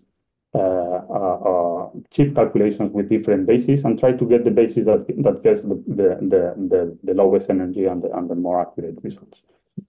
Now, some information about the inputs that you are going to have in your basis. The default thing will be a double zeta polarized basis, but this can be modified with the PAO basis size. The other important parameters, as I mentioned, are the energy shift, which determines what is the range of the orbitals, and the split norm, which determines what is the difference between the first zeta and the second zeta, and so on. And these are basically the main parameters that you have to do. Now, if you want to have more flexibility on the kind of basis that you have, you can use blocks in the input and determine different levels of basis for each of the elements or each of the species that you want to have in your problem. So you can combine a simple zeta polarized with a double zeta and a triple zeta double polarized, and so on. So you have different levels there. If you want to increase even better what is the basis, and to determine better what is the basis that you want to have, then you can use the block PAO basis option. And this has a structure that I think it's worth explaining a little bit before you go into the tutorial. So for each of the species in which you want to define a specific basis, if you don't do that, SIESTA will take the default value. But whoops, what happened? I lost my presentation. Yeah. Okay, for each of the orbitals that you have, you have the chemical species, and you have to define how many shells you have. In this example, you have oxygen. Then you define the first shell, which is the n equal 2, L equals 0. So this is the 2s orbital. And you have a 2 here, which means that you have a double zeta basis for the 2s. Then you have the 2p. This is the L equal 1. So these are the 2p orbitals. And again, you have a 2, which means that you have double zeta. But then you also include a polarization here, a p option here with 1. This means that you have one shell of polarization orbitals that are simple zeta. Then you have these two columns, which determine the cutoff radii for the first zeta and the second zeta, and the norm of the first zeta and the second zeta. These numbers, in general, you just have to keep 1. And for the radii, if you leave it 0, that means that you just let SIESTA determine the cutoff radii by itself. But you can put here a specific number, and then SIESTA will generate a pseudoatom with that cutoff radii. Another way of defining the polarization orbitals, instead of putting here the p, is just to define it explicitly, like in this case. I'm polarizing the 2p orbitals with a 3d orbital, okay? And this is another way of defining the polarization. And I think I ran out of time, and I better stop here. Maybe there are questions. Thank you. If we can see more questions. Yeah, there were two questions, which is one which was what about full atom? I guess the question was full electron calculations without pseudos. Another electron calculation. So I think the answer here is SIESTA as a theoretical method. Yes, you could in principle do it. SIESTA as a program expects you to have a pseudo potential. Yeah. There are exceptions for semi-core states and that kind of stuff, but you should always have a pseudo potential for core electrons. Yeah. So you could, what Federico is saying is that you could include in your pseudo potential some core electrons as part of the balance. That's the semi-core approximation as in other codes. That is doable. But having an all electron, you need a pseudo potential for that. And the other one was in the basis set convergence that you showed, which was for silicon. Does this graph show the same general trend for any system, or is it very system dependent? Wait, this kind of things, I guess. Yes. This one. This one. That one. Well, this yeah. So here the trend in general should be like this. Now, if in silicon, it's very critical that you include the polarization, for example, and in many systems, it's very critical that you include the polarization. Actually, in this example, improving from simple zeta to double zeta, to triple zeta, I mean, you have an improvement, but it's not as critical as including the p orbitals. If you have a simple zeta with polarization, you decrease the energy by quite a lot. So that means that you really need to have the polarizations. In other systems, you have to try. In general, including the polarization is a good option always. But how many polarizations orbitals on what shells, that's not so sensitive. But the general principle is that if you have more orbitals, there are principle there. So yes, it will be like.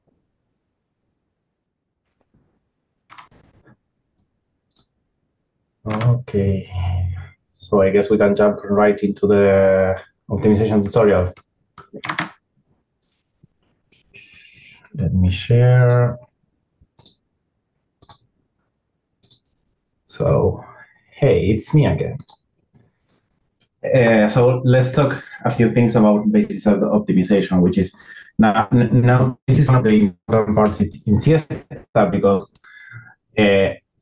as we have been saying, SIESTA is very concerned with efficiency, but the efficiency comes at the cost of choosing the right basis set for your system. So I will not repeat this yet again. What is important here is that when you generate a basis set, you can use it. You could save, for example, the basis set files and use them on another system, or you can just copy your basis set block, I will show it later, onto other files, and you can keep using the same basis set. So let's get for this purpose, we will have to take into account the thing that Miguel just showed about the pale basis block. So he's explained it already, but let me refresh it a bit. So in the pale basis block, you will find all of the species that you have in your system. For example, in this tutorial, we'll be covering a water molecule. So we'll have hydrogen and oxygen. So for hydrogen, we first find that we have a single orbital, a single valence orbital, which is the n equals 1, L equals 0. So it's the 1s orbital. The following number means that we have a double zeta basis.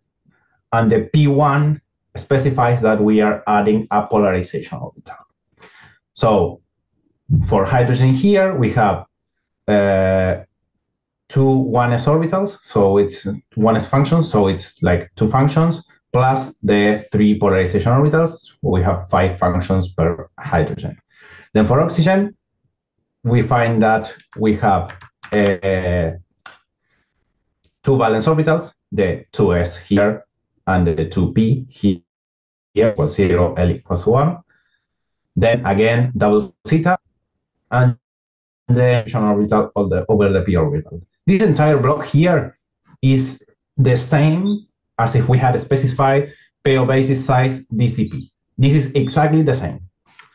What are these zeros here? These zeros here are the cutoff radii and the matching radii for the orbitals, which mean this here, this place here where we are setting our functions to 0 beyond that point. If we set them, if we put 0 as a value for the cutoff and the matching radii, SIESTA will try to find it automatically from the energy shift. So again, this whole block is the same as if we had just said pale basis size DCP. Why then write this entire block? Because the very minimal optimization that we can do with our basis set is choosing these matching radii and cutoff radii manually. This is relatively simple, and it will allow us to have a very good quality basis set in general. There are, of course, other options. This whole block has a ton of options that you can toy around with, but just choosing manually the cutoff and matching radii is the best you can do for good quality results. So, having said that, how do we choose them? So we can start modifying those blindly and see what happens. But as we were saying before, just increasing for example, increasing the radius of the orbital will keep going to lower energies, for example. So when do we stop? We need a way to say, okay, these orbitals are large enough. Let's stop here.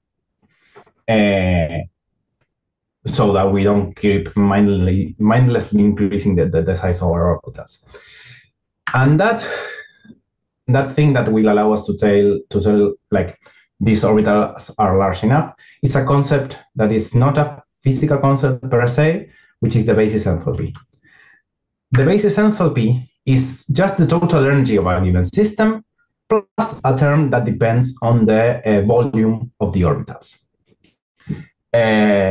This has this looks like some sort of work, right? Pressure times volume. So what is this pressure? This is a completely fictitious term, the basis pressure, but it's the magnitude that will allow us to add the volume of the orbitals to the total energy. So basically, we will find a minimum for the basis enthalpy at the point that we have the best orbitals. How do we choose the value for the basis pressure? Well, fortunately enough, it's relatively simple. Of course, you can toy around with this. There is some literature on how to choose this. But as a general rule of thumb, the default for CO2 GPa is more than enough for most cases. That should be your go-to value. There is some exceptions made for the first and second row elements, because in those cases, this pressure will lead you to very short orbitals. So in those cases, we just divide this by 10 and we get properly shaped orbitals. Since we will be using water here, we will be using this value for the basis pressure. So these two are the guidelines to have a go-to value for the basis pressure. Should be more than enough for everything. But if you want to get into the details of this, then there is more bibliography of this. So again, you will find the tutorial files in this folder and the tutorial itself on the page. And what I will tell you now is start this tutorial. We will be optimizing the first zeta and cutoff radii and the second zeta matching radii. So for now, just do the first two sections of this tutorial. As a magnitude, we will be using the basis enthalpy, which is more or less the same as the total energy. And then later, we will see how we can check how good our basis set is. Because for now, we are just optimizing. But how do we know if our basis set is good enough?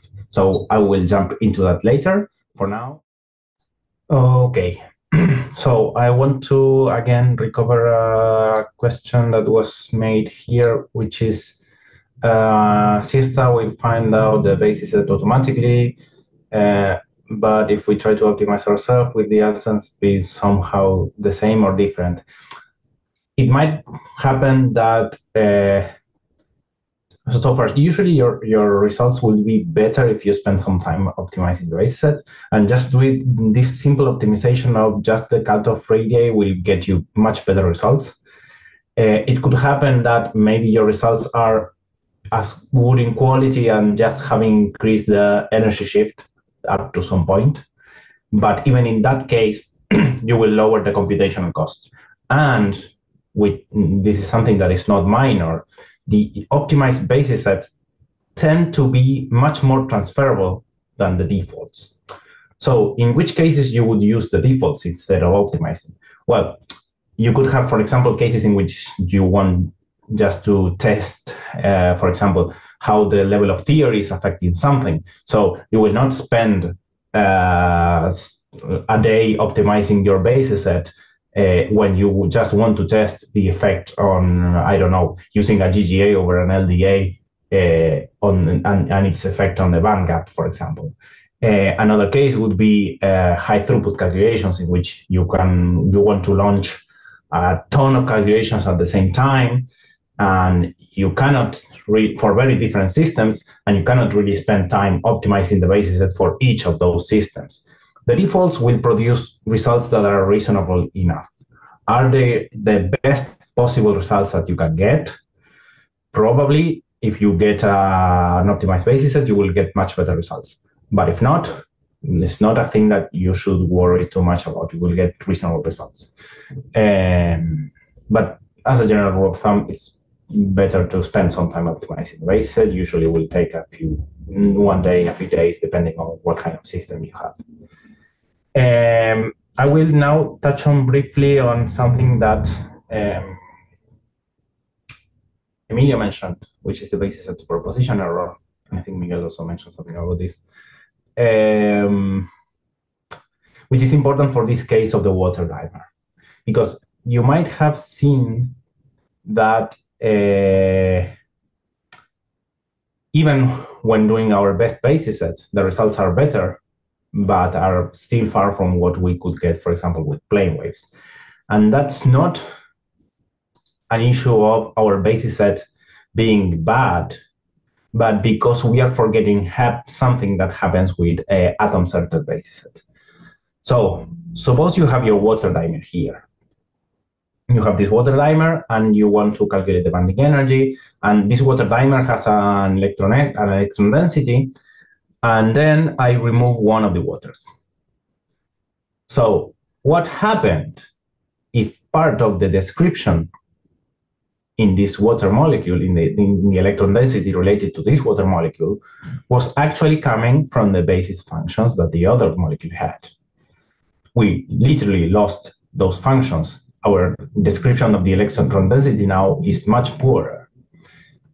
So this means that these two systems are using a slightly different descriptions for the electron density on the space. So how do we compensate for that? Well, there is something called ghost atoms. Ghost atoms means that if we have a dimer like this, instead of just removing this water molecule, we will replace it by something that has the exact same basis functions, but does not have neither electrons nor protons. It's just an empty point in space that has the same basis functions as this molecule would have. Since this has the same basis functions as other atoms, we call those ghost atoms, even though they are not really atoms. This is also called the counterpoise correction. This is something that is very well known in atomic centered basis set. This is something that happens not only for us, but it will happen for any kind of atom centered basis set. For example, Gaussian basis sets, if you're familiar with them. And this is present in a lot of cases.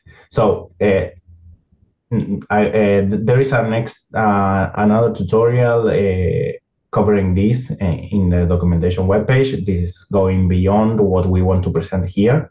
But if you are interested in this, I would recommend you to go to that tutorial and do it. But I will only say that we can use ghost atoms in SIESTA, and we will do so by creating new species which have the negative atomic number. So in this case, we have a ghost atom, which is an regular atom, which is the oxygen, and then we have the ghost oxygen, which we put the negative atomic number. And of course, our basis set block, our PIO basis block, will have to reflect this and add extra terms that will depend on the new species that we are creating. But again, that is something that goes beyond what I'm talking here. I will now leave you with Catalina, so that today you will have seen everything that you need to know to run Siesta properly. So all of these things that we are converging and talking about today are the things that you need to set up your calculation in Siesta.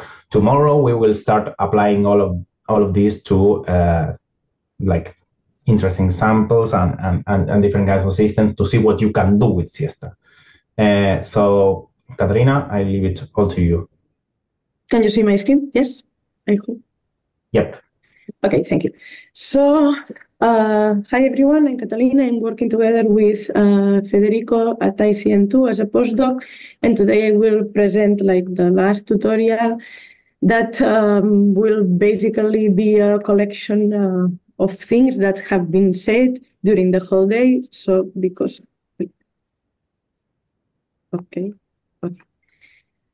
today you have seen a little bit about the basics of Siesta, how are the inputs, the outputs, and then you heard a lot about basis sets. And finally, we will talk about the other kinds of conversions that we should check before concluding that our calculation has enough quality, accuracy, and precision according to what we want to get, which will be the convergence of the sampling of the real space grid, the reciprocal space grid, and also about the self-consistent mixing. So let's start. All the tutorials that I will present are in the folders called O for ABC. So you already have them. So let's start with the sampling. So as Emilio mentioned this in the first talk of this morning, Siesta uses samples the main functions in the real space. So you can plot the potentials, densities, and bases on real space, but also there are other properties that you obtain after your calculations that should be plotted in the reciprocal space. So we should check that we sample each of these spaces properly. And let's start with the real space. As Emilio mentioned, if we have here our 2D structure, we set a mesh in order to discretize this real space. And how we control how fine is this mesh? We can control it using the mesh cutoff, which is related with which is an energy. But it's related with the separation between these points, these dots that I put it here. So as higher is the mesh cutoff that we are selecting, we will get a finer mesh in the real space. So we will like to optimize this fineness in order to avoid the aliasing and then to have a proper result. So basically we would like to minimize the difference in energy. So let's see how we can set that in Siesta. So basically we just need to add this line in our FDF file, mesh cutoff, and saying which is the value that we want to give. If you don't say anything, the default value will be 3000 Rydbergs. But in most of the cases, you want to set another value. So, for example, you can say whatever, 100 Rydbergs or whatever. So from there, Siesta understands this value and sets the proper mesh. And as has been answered before, we don't set this, how many divisions we have in each direction of our system. We set this energy, and Siesta decides that in order to fulfill some restrictions that we have because of magic values. And so because of that, it changed a little bit the value of our mesh cutoff. And you also can find this information on the output of your calculation in the main output. You can find the mesh cutoff, and you will see the one that you input to Siesta and the one that is really used. So how we can decide which is the best value? So we want to minimize the total energy. We also want to have the forces to zero, but that it's not the main issue if we have, for example, a crystalline system. And also we will want to have a reasonable time because, okay, maybe you can set your mesh cutoff as big as you want in order to have like the best result, but it can take forever. So you have to find an agreement between these three concepts. Sorry, I didn't mention that, but it was mentioned before. The mesh will be set in agreement of the lattice vectors of our system. So, for example, in this case, corresponds to a system that has A and B equal, and then C it's larger. So here I will show you some results for a really simple structure. In fact, it's the same structure that you used before, the methane molecule. And you can see which is the time, the computational time that you will need if you increase the mesh cutoff for a different complexity of basis sets. So as you expect, as more complex is the basis set, you will need more time, and also as higher is the mesh cutoff, the time also increases. You can check the time in this times file. There you will find all the composition of all the times that SIESTA takes in order to compute all the steps of the calculation, and also the total time that takes the calculation. And that is interesting because related with what Federico mentioned before, no? For small systems, SIESTA will invest more time in some specific parts, but then higher systems, the SIESTA will invest more time in the diagonalization, as you will have a bigger matrix. So sometimes it's interesting to check the times that you are using for each part of the process in order to optimize your calculations. Also, we can check the results for the same molecule regarding the total force of the system. So here I plotted the total force of the systems as a function of the mesh cutoff, and you can see when we reach around between 100 and 150, we don't see more important changes in the forces. But however, as I said before, the most important is to check the energies, and we can check the energy from the SIESTA output below the tag final energy, where you will have the decomposition in all the energies of the system, and finally we will have total. And if we plot total, we can see here the energy of our methane molecule as a dependence of the mesh cutoff. As you see, for each, depending on the complexity of our basis set, we will have a different value of energy, as Miguel and Federico have already mentioned before.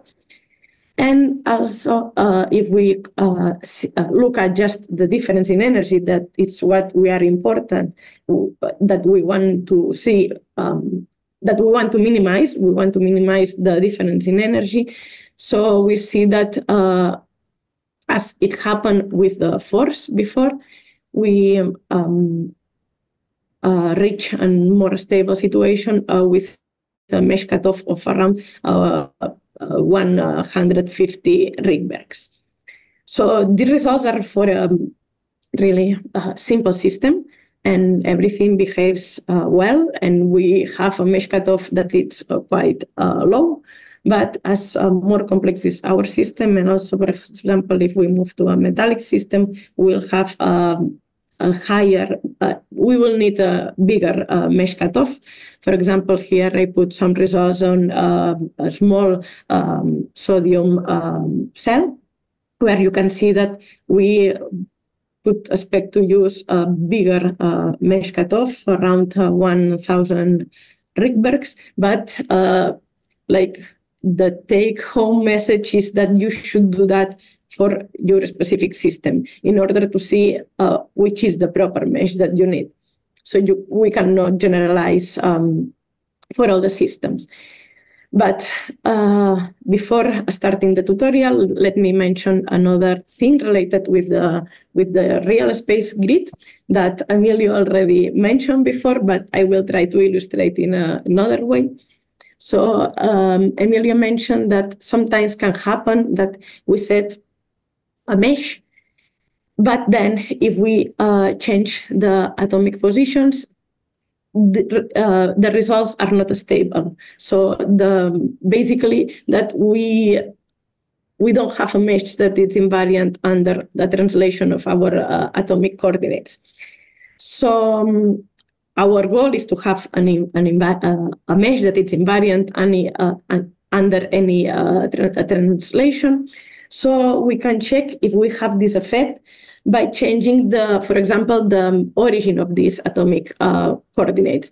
So if we do that, for example, for this system that is magnesium oxide, we'll see that if we change a little bit this origin, just a portion of a sixth of the portion of separation between these two dots, as we shift, we see that we found a difference in energy. So this is known as the egg box effect and can be corrected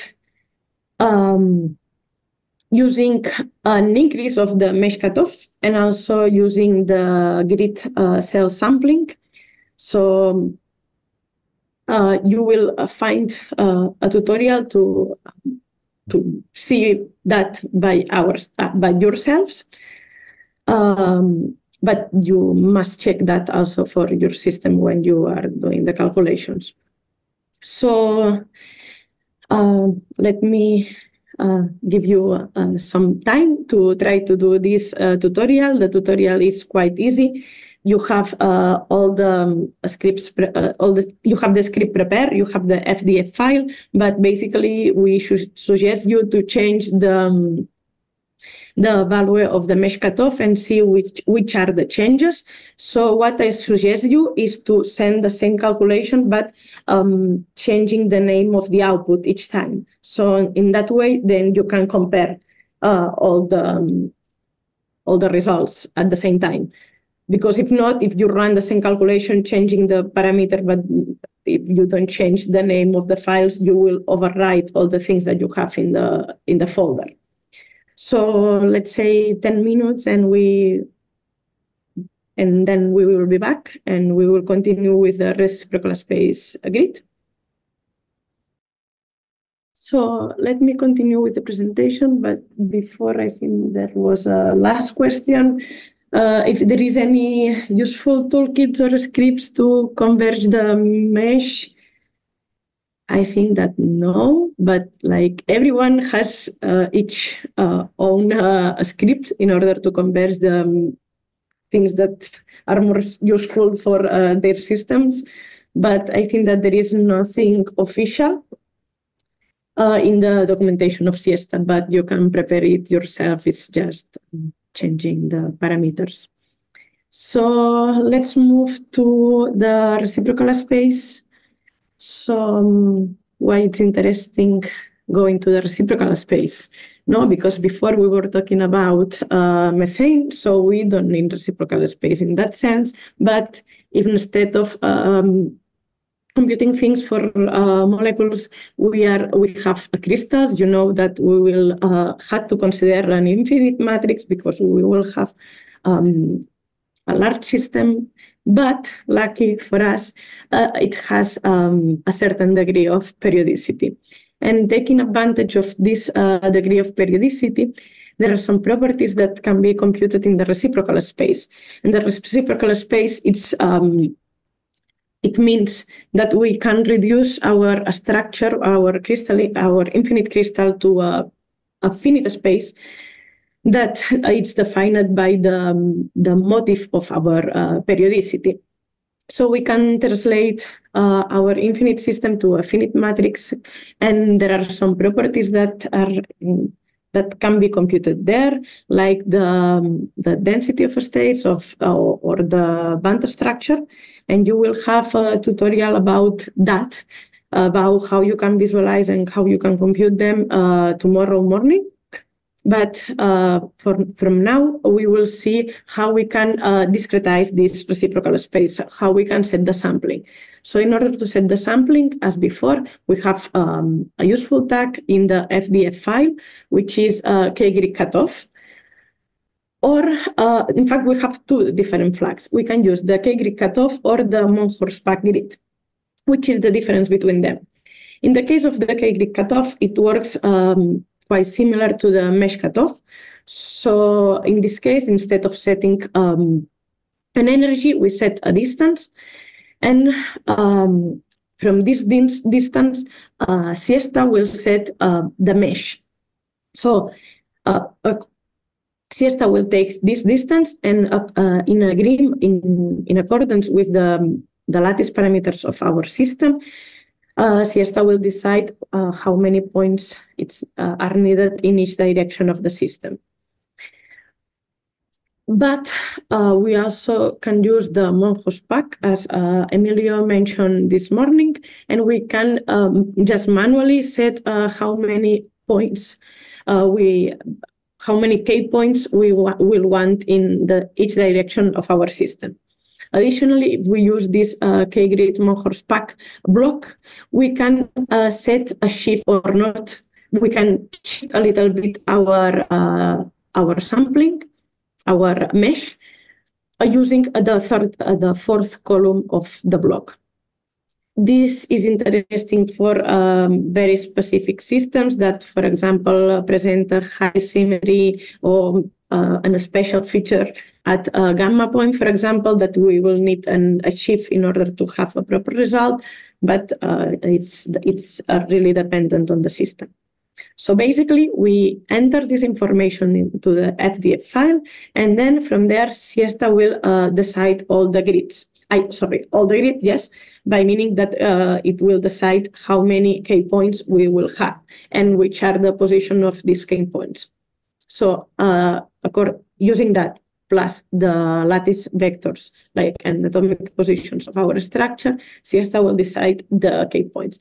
You can find information in the output file that is your system label.kp, but also if you activate write K points in the FDF files true, you will have also the information in the main output file of SIESTA. So in this file, you will know how many points you have. Here it's 22, and then you will have the coordinates of these points in a Bors at Bors -1, and the weight of each of these K points. And these coordinates are in the units of the reciprocal space lattices vectors. So how we can decide which is a good value? So depends on what we want to compute. But first, as before, we will look at the total energy of the system. And as you will see just in the next slide, for non-metallic systems, we can converge that easily, but then maybe we will need to increase it in order to compute the density of states of the band structure.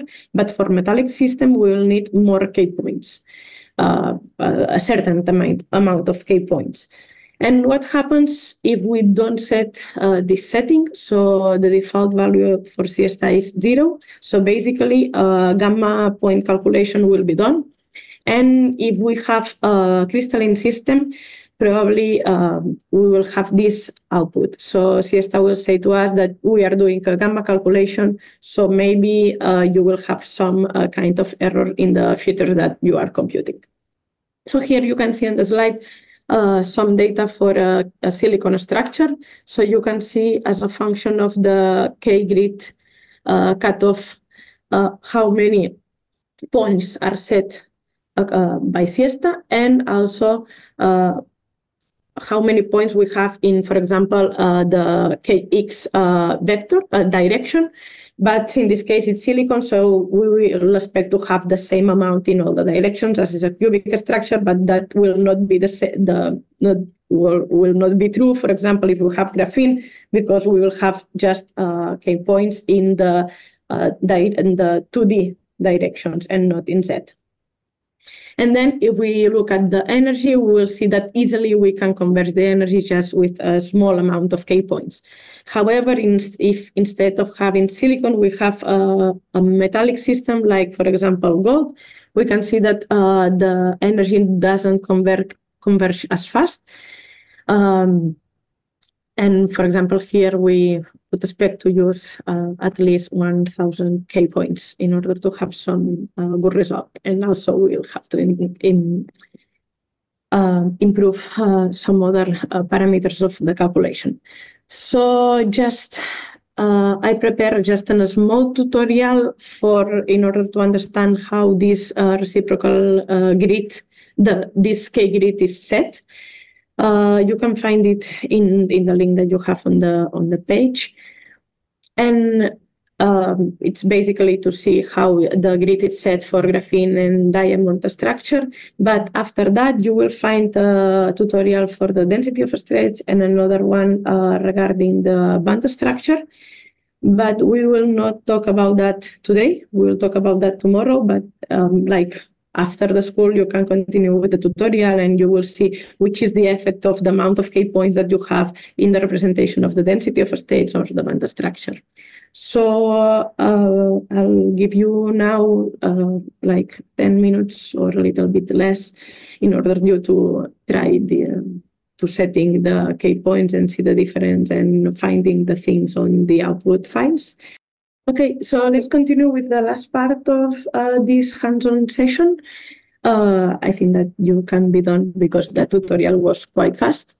If you have more questions regarding it, you can write it down or just say the question or button. So the last part, finally, let's talk a little bit about the conversion of the self-consistent cycle.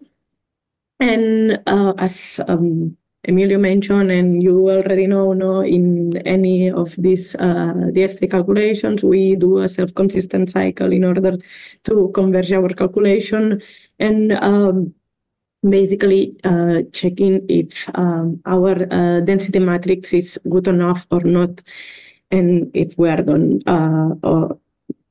with our calculation. However, we can decide how this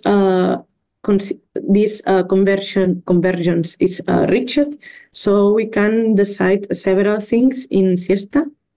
Mainly, the two main things that we can decide is if we want to mix the density matrix or the Hamiltonian matrix, and which is the mixing algorithm that SIESTA will use in order to do this mixing.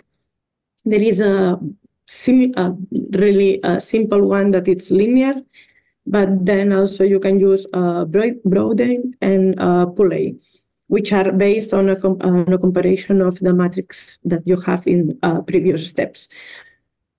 So let's see how we can tell that to SIESTA. Once more, for sure, we have to add these flags into the FDF file. If we don't add it, we are lucky because we have a default value, but maybe you are not converging the calculation in the best way that you can. So the first flag is the SCF.mix, that you decide which matrix you want to mix, either the density or the Hamiltonian. By default, it's the Hamiltonian, but for example, sometimes it's better to use the density, for example, for systems that are hard to converge. For the case of the mixer method, the default is the Poulet.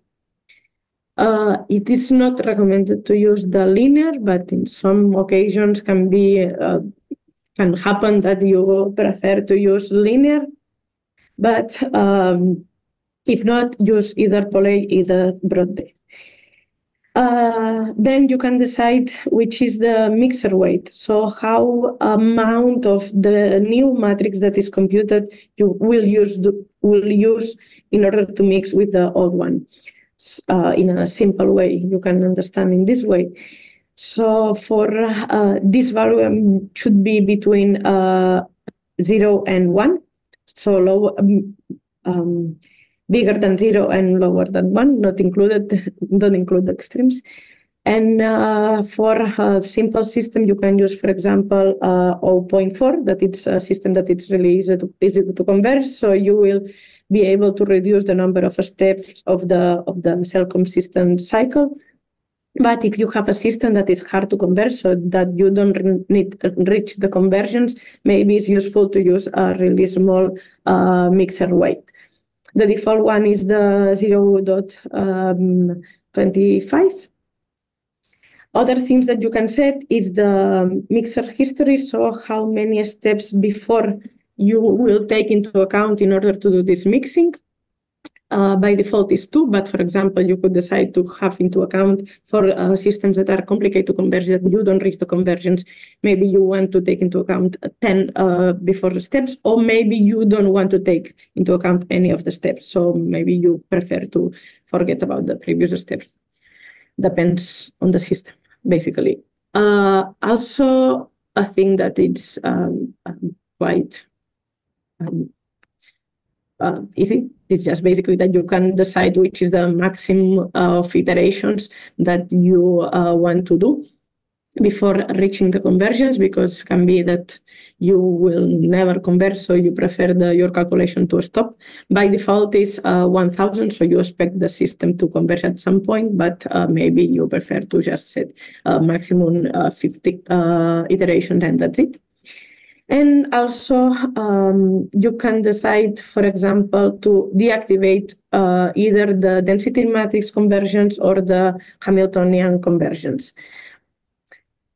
By default, both of them are activated, but you can deactivate one of them if it's needed. And also, sorry that it's not here in this column, you can set the tolerance in conversions of the density matrix, and also the tolerance of the Hamiltonian conversions. So these are the default values, but you can change it according to the needs of your system. So from this part, the recommendations that we have for you, it's basically that you have to study the conversions according to your system. SIESTA offers more advanced options apart from these ones that I show here. In fact, you have another kind of mixing that can be ideal, for example, for your specific system, that is charge. And also you can have you can alternate different kinds of mixing in order to reach the proper conversions. All of these advanced options are well explained in the SIESTA manual, and also you will find an optional tutorial after the one that we will do just now. So you can check it there. You have the FDF file prepared, and you will see a mix of mixings, of different mixings for a specific system. Because, as I said, all of these parameters depend strongly on your system. So now I will plot, as I made for the other sections, some results on a simple molecule, but that is not what will happen probably with the system that you want to study. So as before, here are the results for the methane. So everything works fine, no? However, not everything was fine. If you see here, I plotted how many iterations I needed to converge the calculation for methane, depending on the mixer weight used. And as you can see, there is a point where if we mix the Hamiltonian using the linear method, there is a point where our calculation stopped converging, that it's around 0.6. And also it happens later for the Brodey method. But if we use the second methods, the more complex ones of mixing, we see that the number of iterations needed decreases quite a lot. And the same happen if we try to converge using the density instead of the Hamiltonian. We recover more or less the same behavior, but this is just the case for this methane molecule. If we if our calculation does not converge, in our output file, we'll find this tag, so SCF not converge. So you can try to find this one, and additionally, you will find all the errors on the main output of SIESTA, but you can check that it's because of the non-conversions of the calculation, and if the conversion if the calculation is converged, you will find this tag in the output of SIESTA. But there are other systems that are more complicated to converge. For example, here for sodium, I tried lower values of the mixing, as it was quite not as easy as before to converge. But in any case, what is important is that you should check for the system that you are studying. You have a tutorial prepared for this section where you can see which is the dependent on the converge parameters and the number of iterations and how easy or difficult it is to converge it. And before leaving, because then after that, like the workshop is finished for at least this day of the workshop is done. I just want to summarize a little bit what we have been talking about today. We have give you some initial recommendations and tricks in order to start a SIESTA calculation. So basically, we said that you need the structural data, and then you need to optimize your calculation in different ways. We have learned how to optimize the basis set. We have see how is the conversions of the real space grid, how we can convert the reciprocal space grid in the case that we have crystals, and finally, I have been talking about how we can converge the self-consistent cycle mixing. And what will happen tomorrow? Tomorrow we'll talk about more specific problems and applications, and we will also compute some properties and see how we can extract information about our calculations. And nothing else. Thank you for your attention, and please try to do the workshop, the tutorial, and we will answer all the questions that you have. And I don't know if there is any question right now.